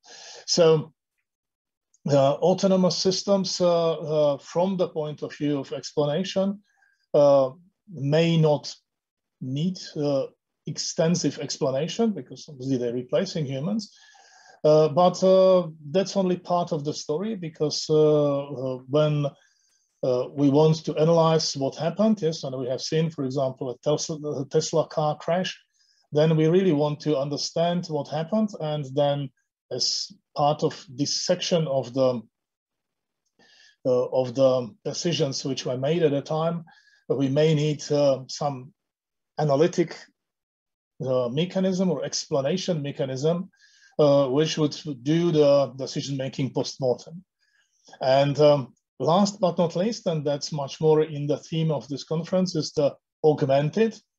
Yeah, so these days we see AI to work in collaboration with people, essentially not replacing them, no, not being artificial to that sense, but actually augmenting the people's abilities and making sure that humans are actually more efficient, that there are less errors to be made, that some of the boring tasks are taken away, and essentially to, as we hope, to make the human lives a bit more livable. Okay, so mostly when I will be talking about explanation, I will be talking about the augmented paradigm, where the AI is working along with humans. But before we actually start talking about explanations, yeah, so we may need to look at when we actually need explanation. And that's something which probably people with cognitive psychology would be able to answer to a better level. But looking at some factors which influence the need for explanation is, for example, the high or low stakes. As an example, if we ask Google Maps to navigate us from point A to point B, yeah, so we get instructions, something like turn right at the next intersection. Yeah, so nice and fine, we do it. We're not going to ask, why do you think so? Yeah, so the worst case, what can happen, we end up in some cul-de-sac and turn around and the AI will recalculate another route for us. On the other hand, if we have high stakes situation, as we have frequently in medicine, imagine that based on history, lab results, and genetic testing, now we recommend a bilateral mastectomy for a young woman. Yeah, so imagine the horror of that. Yeah, so for sure, all the people who are involved in that will be asking, why, what happened? Is this really necessary? What are the odds? What are the risks? You know, and that means that how we actually make sure that the triangle between the AI recommender, the physician, and the patients and their family is somehow closed, and that the communication is meaningful. Yeah, so, and that's an example of high stakes and non-reversible operation. Yeah, so because the operation is not reversible, so reversibility of the result can be another question when we need an explanation, because there is no return from if we just act on that recommendation. Another factor is complexity of the task. Yeah? So in simple tasks, even if they may require some explanation, typically the explanation is trivial, and for people who know their business can be more annoying than helpful. Yeah, so, but in a complex task, it's really a question that we may ask, why the hell? Hey, how did you come to this conclusion? Where does this come from? Yeah, so, and then the explanation is needed. Another factor is expectations. Yeah, so frequent things happen frequently. So if we expect something, then the recommender just confirms our expectation. We go along with it, with our life, and kind of don't ask too many questions. Yeah, so we kind of happy. In a moment, we get a surprising recommendation. Yeah, so that's just stop. Why? Yeah, so what happened? Why there is this dissonance? Yeah, so it comes across our expectations. Yeah, so that means expectations play a role in need to explain. The question is how the system is supposed to know what the expectations are. Yeah, so when in offering explanation or not. Yes, and also level of human involvement is a factor, because the more humans are involved, yeah, so the more, if we get into the collaboration kind of mode, yeah, so then explanation is much more important than if the system works in an autonomous mode. Yeah, so even with in the autonomous mode, I have seen a nice video of a Yandex car driving around in Los Angeles. Yes, and while the car was driving on itself, yeah, so there was still a decent user interface which informed the operator sitting on the back seat on how the car was actually making the decisions, what are the plans, what are the projected routes, and so on and so on. And so that gave the operator some insight and allowed them to A, intervene if something would appear to go wrong, because it's still a prototype, and B, it helped actually to test the systems. And so even autonomous, that means even autonomous systems may require solid levels of explanation at certain stage. Obviously, there is space for research, yeah? So because what I'm saying is more informal than a result of exhaustive formal research. Now, from the point of the user, yeah, so when we look at why explanation is needed, yeah, so we may need it for scientific understanding. Yeah? So if the system, if we do exploration, the machine learning is frequently used for that. Yeah? So we get some analytic signals, we get some statements, we get some rules out of big data. Yeah? So now the question is to make some sense out of it. How does it fit into existing knowledge? And in many ways, how the kind of knowledge which was newly created is transferred meaningfully from the AI system into the learned community, so the human community. Another reason or another domain where we need explanations, and maybe different kind of explanation, is verification of the system. So we can't collaborate with a system if we don't trust it.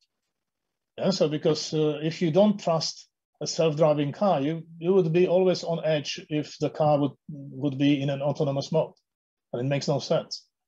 Yeah, so you would not be able to get peacefully in an aircraft, because aircraft fly in an autonomous way the majority of the route.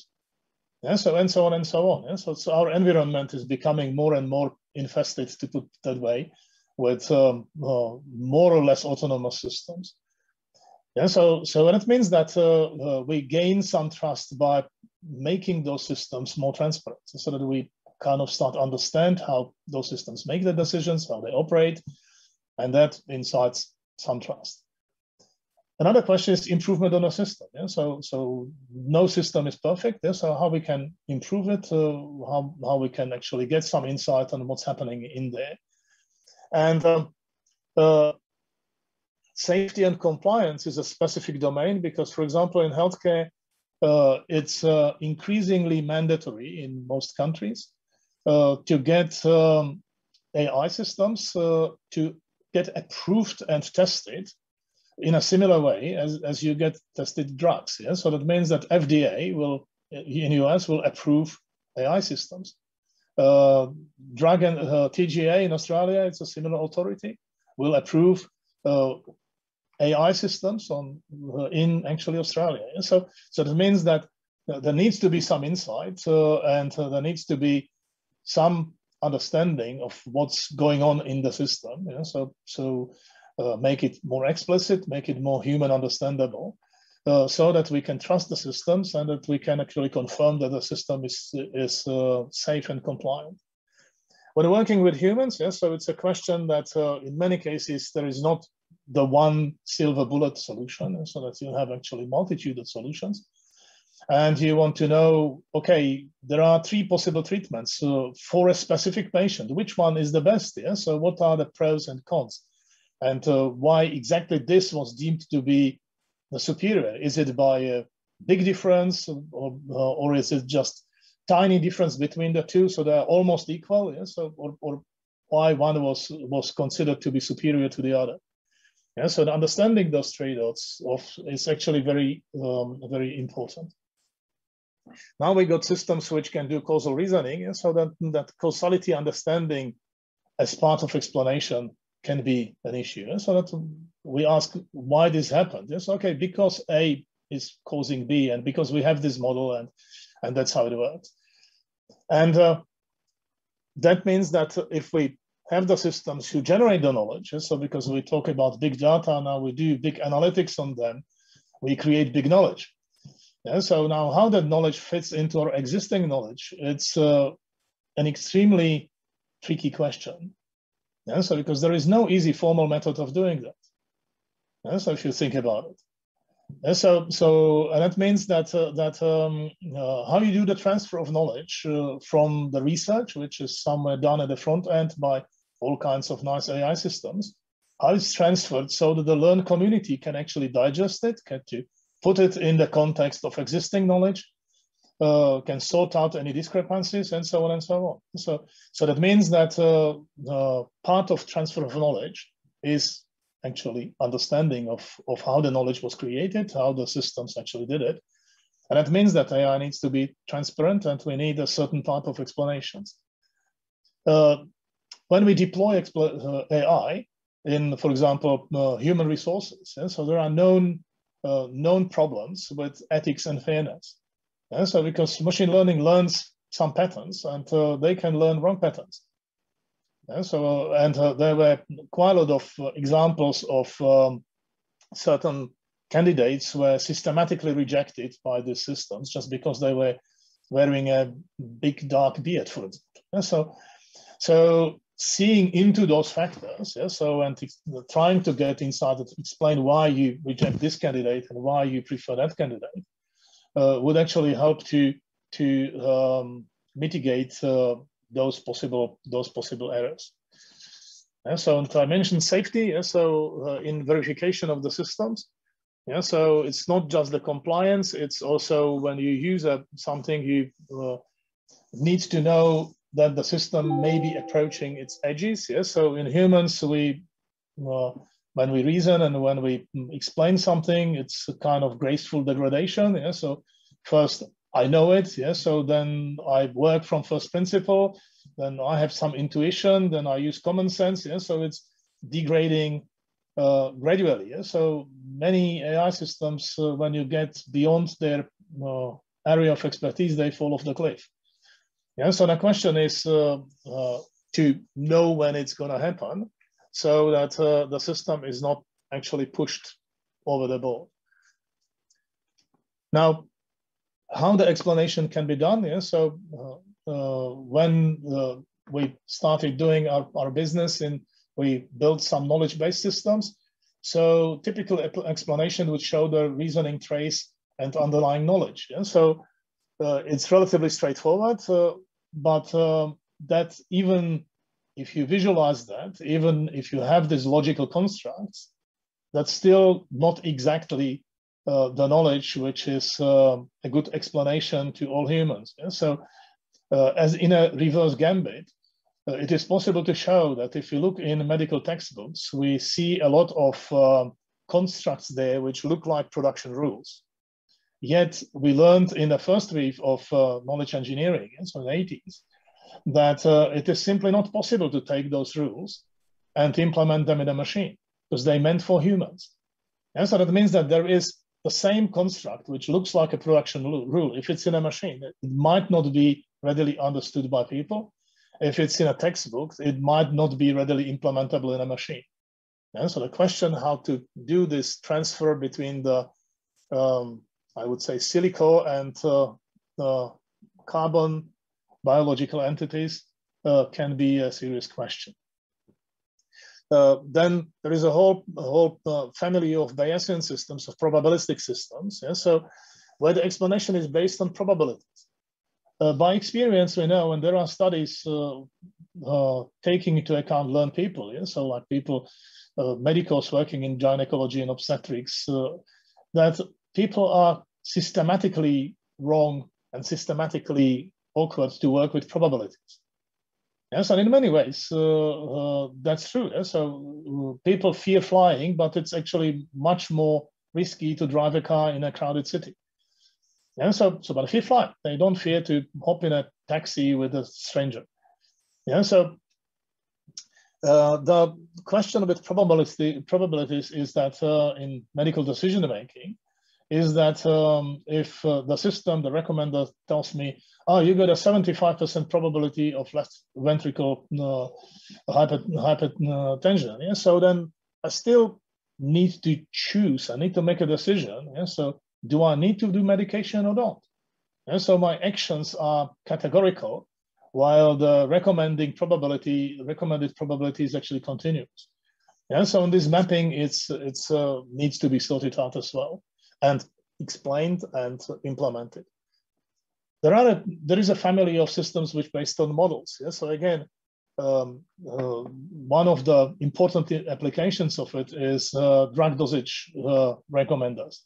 Yeah? So there are toxic drugs where you build a 1 or 2 compartment model, and you feed some of the physiologic data in some constants in the model, and it will tell you that for John Doe, you have to give that amount of the drug in such and such time intervals. Yeah? So if the person has renal function such and such. Yeah? So explaining that is another story. Yeah? So because there are a lot of arbitrary values involved. Yeah? So like some of the physiology data of the drug is an arbitrary constant, which may not fully apply for the particular patient. Yeah? So that means they're working out and tuning and explaining these models and communicating why the dose is as it is an issue. Yeah? So because these models can make errors. Yeah? So the errors can be actually detrimental for a specific patient. Yeah, so then we can have a systems which operate on similarity, as is case-based systems. Again, in many cases, the explanation ends up reasoning on frequency. Yeah, so and last but not least, back to machine learning. Yeah, so where machine learning, it's using all kinds of trained constants in this kind of layers, which are not human understandable. Yeah? So they mathematical entities, they do not easily map to any human understandable concepts. And that makes it a challenge to explain that. Yes, and there are several possibilities of how that can be approached. Yeah, so in DARPA, yeah, so there is a concept of, let's have a look. Yeah, so that's the classical system where you get training data, you run it through the machine learning process, you get this learn function, yeah, so which is an abstraction, which is not human understandable in this sense, but then it does some decision or recommendation, and the user is just worrying that, and I've got a lot of questions on how to make some sense out of the recommendation. Yeah, so essentially the knowledge which was created here is not actually transferred here. Yeah, so it's just saying, okay, do this. Yeah, so then why did you do that? Or why am I supposed to do that? So why not something else? Yeah, so how do I know? Yeah, so it's a successful scenario. Yeah, so and so on and so on. So they actually hypothesized that they should put some explainable model.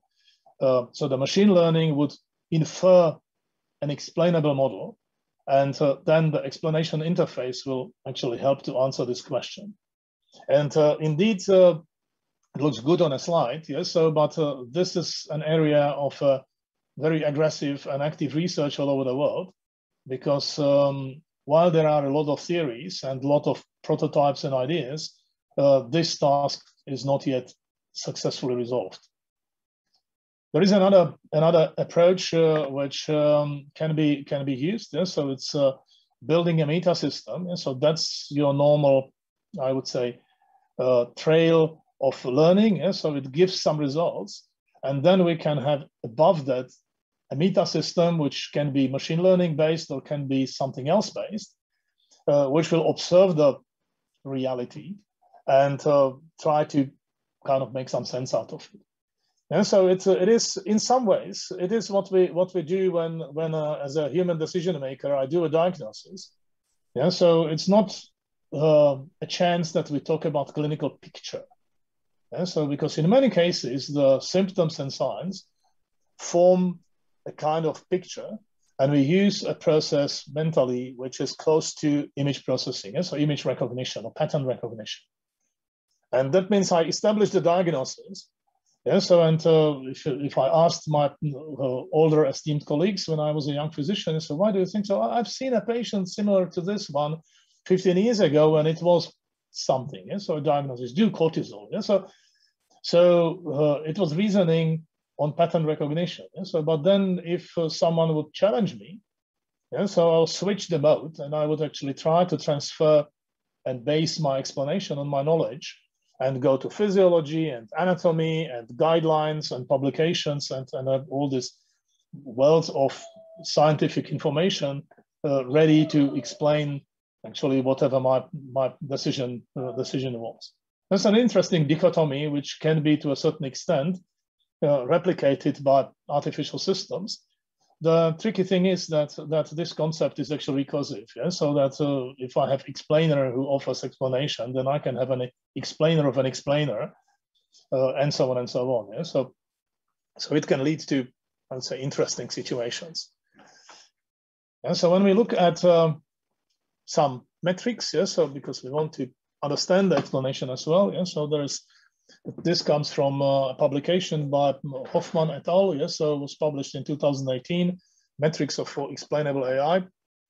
So he got a concept that you have the explainable AI process. Yeah, so that's this yellow one. It's actually similar to what I have shown on the system and meta system.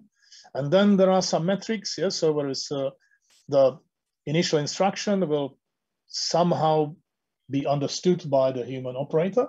And so how that's understood is a question, yeah, so obviously. Yeah, so it can be correct mental model or incorrect mental model, depends, yeah, so on the interaction. And then there is some explanation offered, yeah, so which needs to follow some goodness criteria, which are, for example, like is the explanation actionable? Yeah, so does explanation support better understanding? Yeah, so how the results were obtained, how the system works. Yeah, so helps to understand level of reliability and so on. And then obviously test of satisfaction. Yeah, so it's a user satisfaction study. Yeah, so and it means that this explanation communicates some of the internal working of the system, and the initial mental model is actually updated. Let's hope that in a correct direction. Yes, and again, this interaction, while it again looks nicely on slides, it's a question of solid interdisciplinary collaboration between cognitive psychology and AI and formal methods and all kinds of other interesting domains. Yeah, so and at the end of the day, it's supposed to lead to better performance. And again, the performance can be twofold. This is a better performance of the AI system, yeah, so which is improvement of the tool. But the ultimate goal is improvement of the mission. Yeah? So that means if I have recommended a system, do I do a better medicine? Yeah? So are the patient outcomes actually better with the recommender system? Yeah, so and that's a tricky tool. Yeah? So because if you it does not depend just on the AI tool, it depends also on the collaborating humans. And so, and that means that when we talk about AI human teams, that means that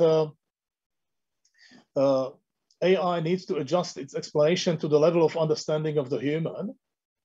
And so that means how to do it. Yeah? So it's some tailoring there. Yeah? So we need to know the users, but the AI needs to be flexible because the users learn, and what was important and useful explanation for a novice will be terribly obnoxious for a more experienced user.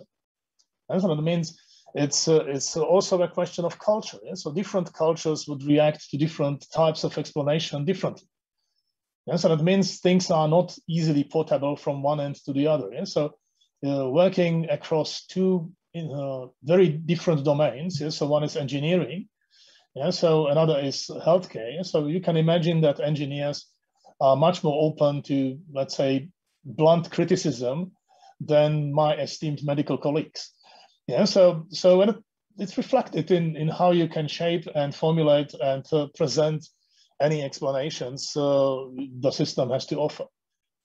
And on the other hand, yeah, so there are some technical limits of the AI. Yeah? So that means that humans need to be trained to use AI and understand the explanations.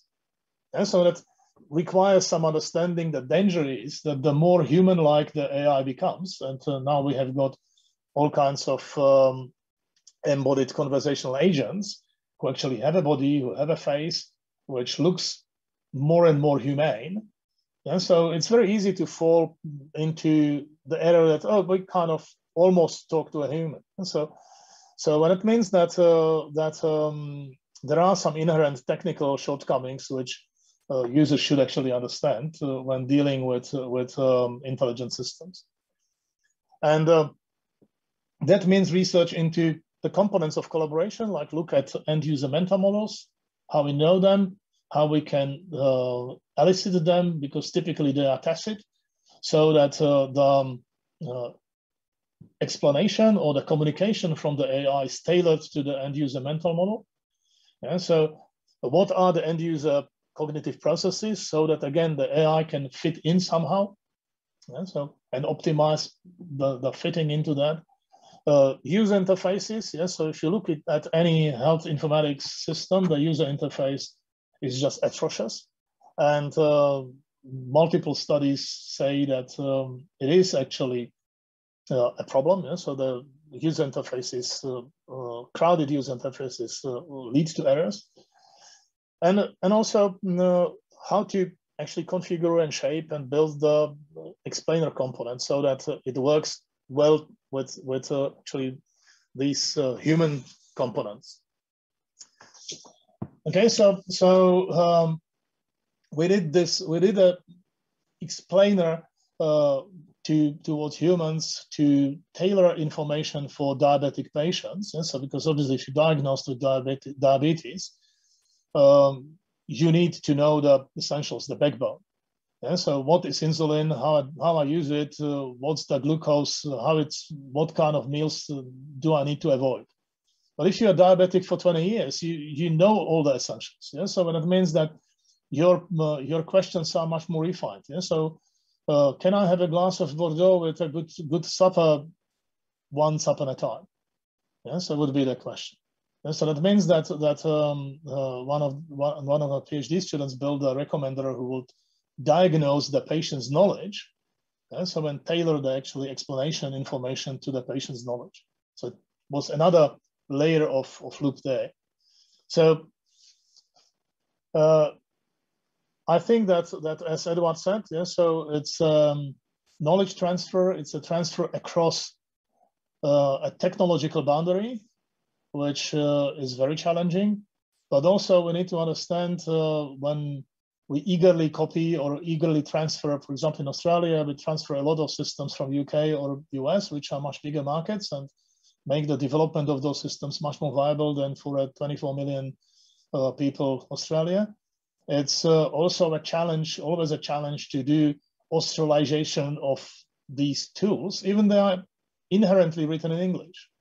Yeah, so, and it is a massive pain, as you can imagine. And it's between relatively straightforward Anglo-Saxon cultures. Yeah? So I can imagine that it can be a much bigger challenge to transfer the same system to China or to Russia or wherever across these cultural boundaries. So once more, thank you for your attention. Спасибо за внимание. Thank you very much, Jan, for such interesting and challenging talk. Now we have some time for questions. Dear colleagues, please ask questions. Yes, Professor Kalagin. Alexandrovich, пожалуйста. Yes, thank you very much for a nice lecture.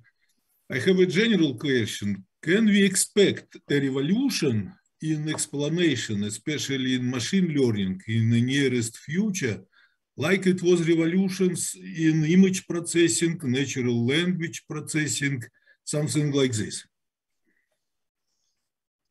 Well, I'm rather skeptical. It's possibly it's a legacy that I'm a veteran from the first enthusiastic bout of the AI in 70s and 80s, and with some experience, we were talking about iatromathematical enthusiasts. Yeah, so technically every fifth expert system was medical, and 99% of them were useless. Yes, they were brilliant pieces of technology. Yeah? So, and many of them had actually interesting fate. Yeah? So you may remember a tool called developed in I think, Stanford. Yeah? So it's called internist 1, internist 2. Then it was Caduceus, adding up as a quick medical reference. Yeah? So we had a same actually experience with our system. We created a fancy psychiatric expert system. Yeah? So implemented a DSM-3 at a time. Yeah? So, and then we realized it's seldom used. So we asked the psychiatrist, why you don't use it? Oh, we do the diagnosis ourselves. We use the system explanation module if we argue about the case.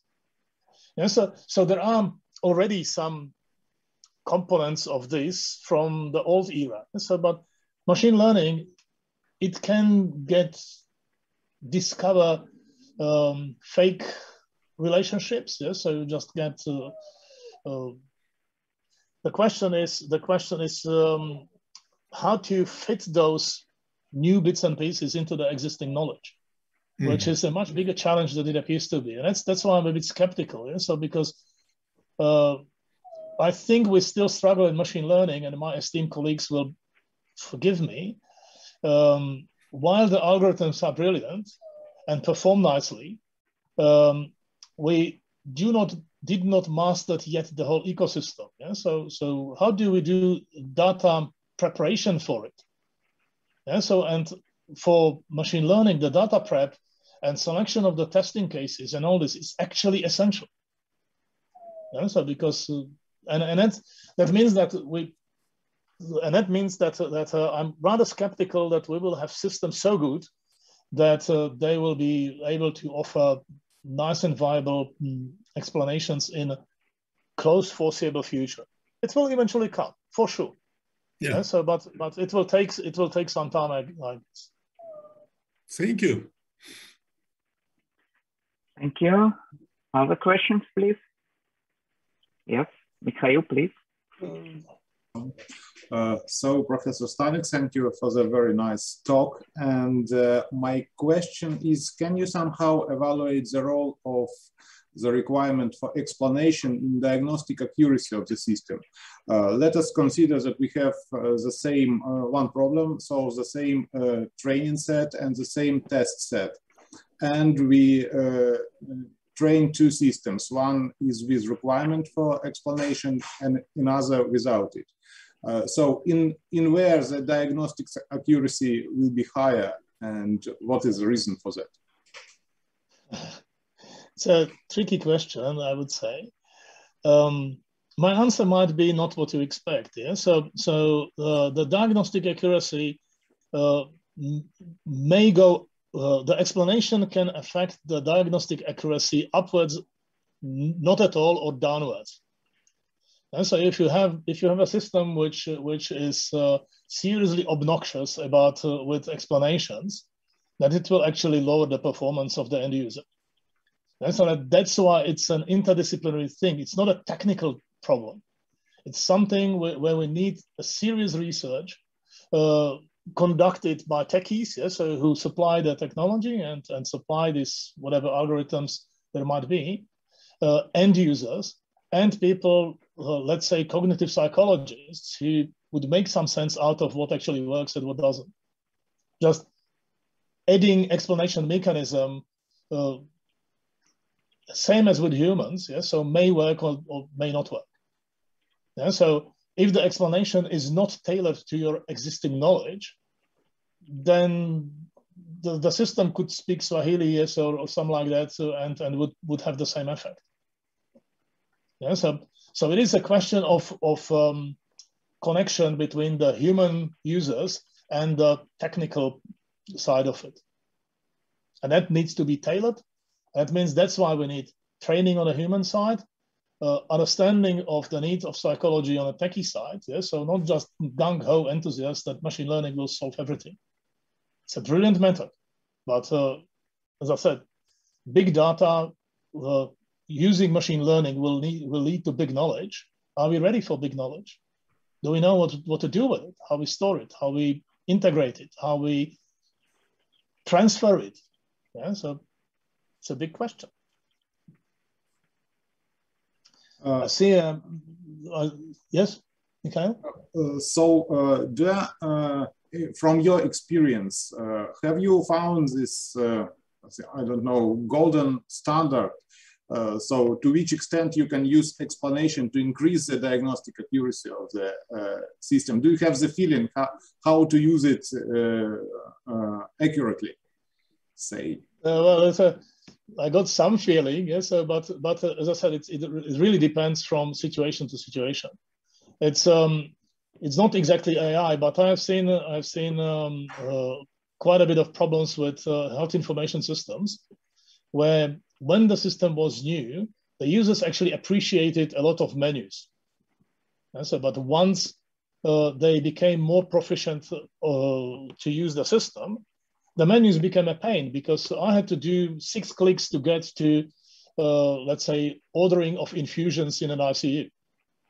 And so that means that to cope with that, that system had a tricky function. At any time, if I knew the code of the target, yeah, so I could actually type in the code at any time in the menu, and it will cut through the menu system and bring me straight away to the function I wanted to. Yes, and people are animals of habit. Yeah, so we actually learn our own codes and learn our own bits and pieces. So, and that's how people who were using certain parts of the system frequently were using the codes. When they went to parts of the system which they were using infrequently, they were using the support, the cognitive support, by clicking through the menus. And I assume it's the same thing with explanations. Okay, I see. Thank you. Thank you so much. Dear colleagues, we are running out of the time, unfortunately, but let me give this last chance to Mrs. Garayeva to ask the question because the hand was raised. So the final question to Dr. Jan Stanek. Yeah, thank you very much.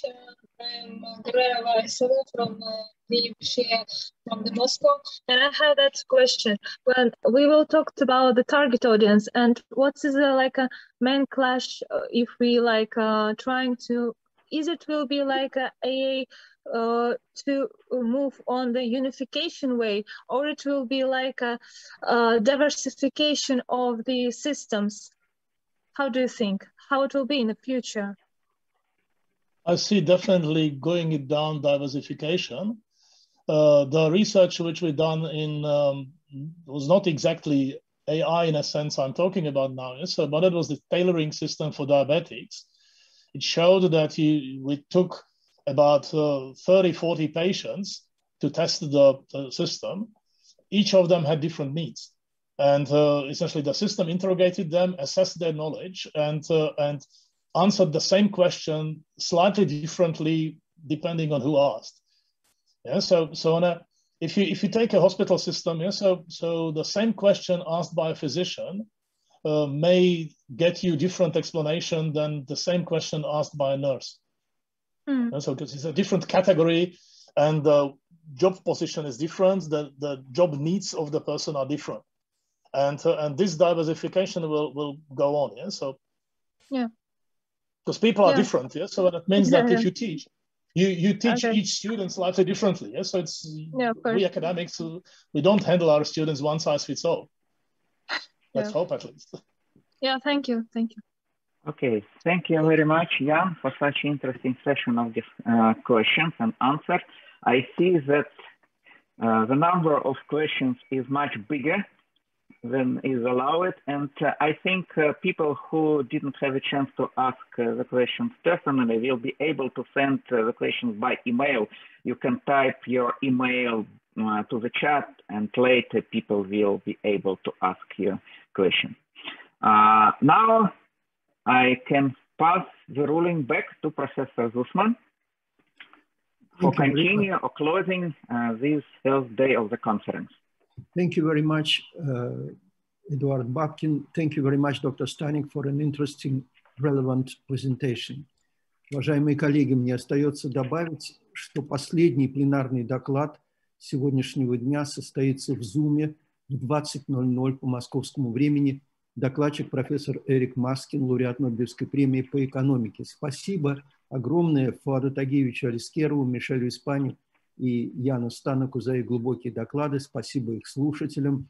Все, что сегодня происходило, происходило виртуально. И вместе с тем мы участвовали в реальном научном событии.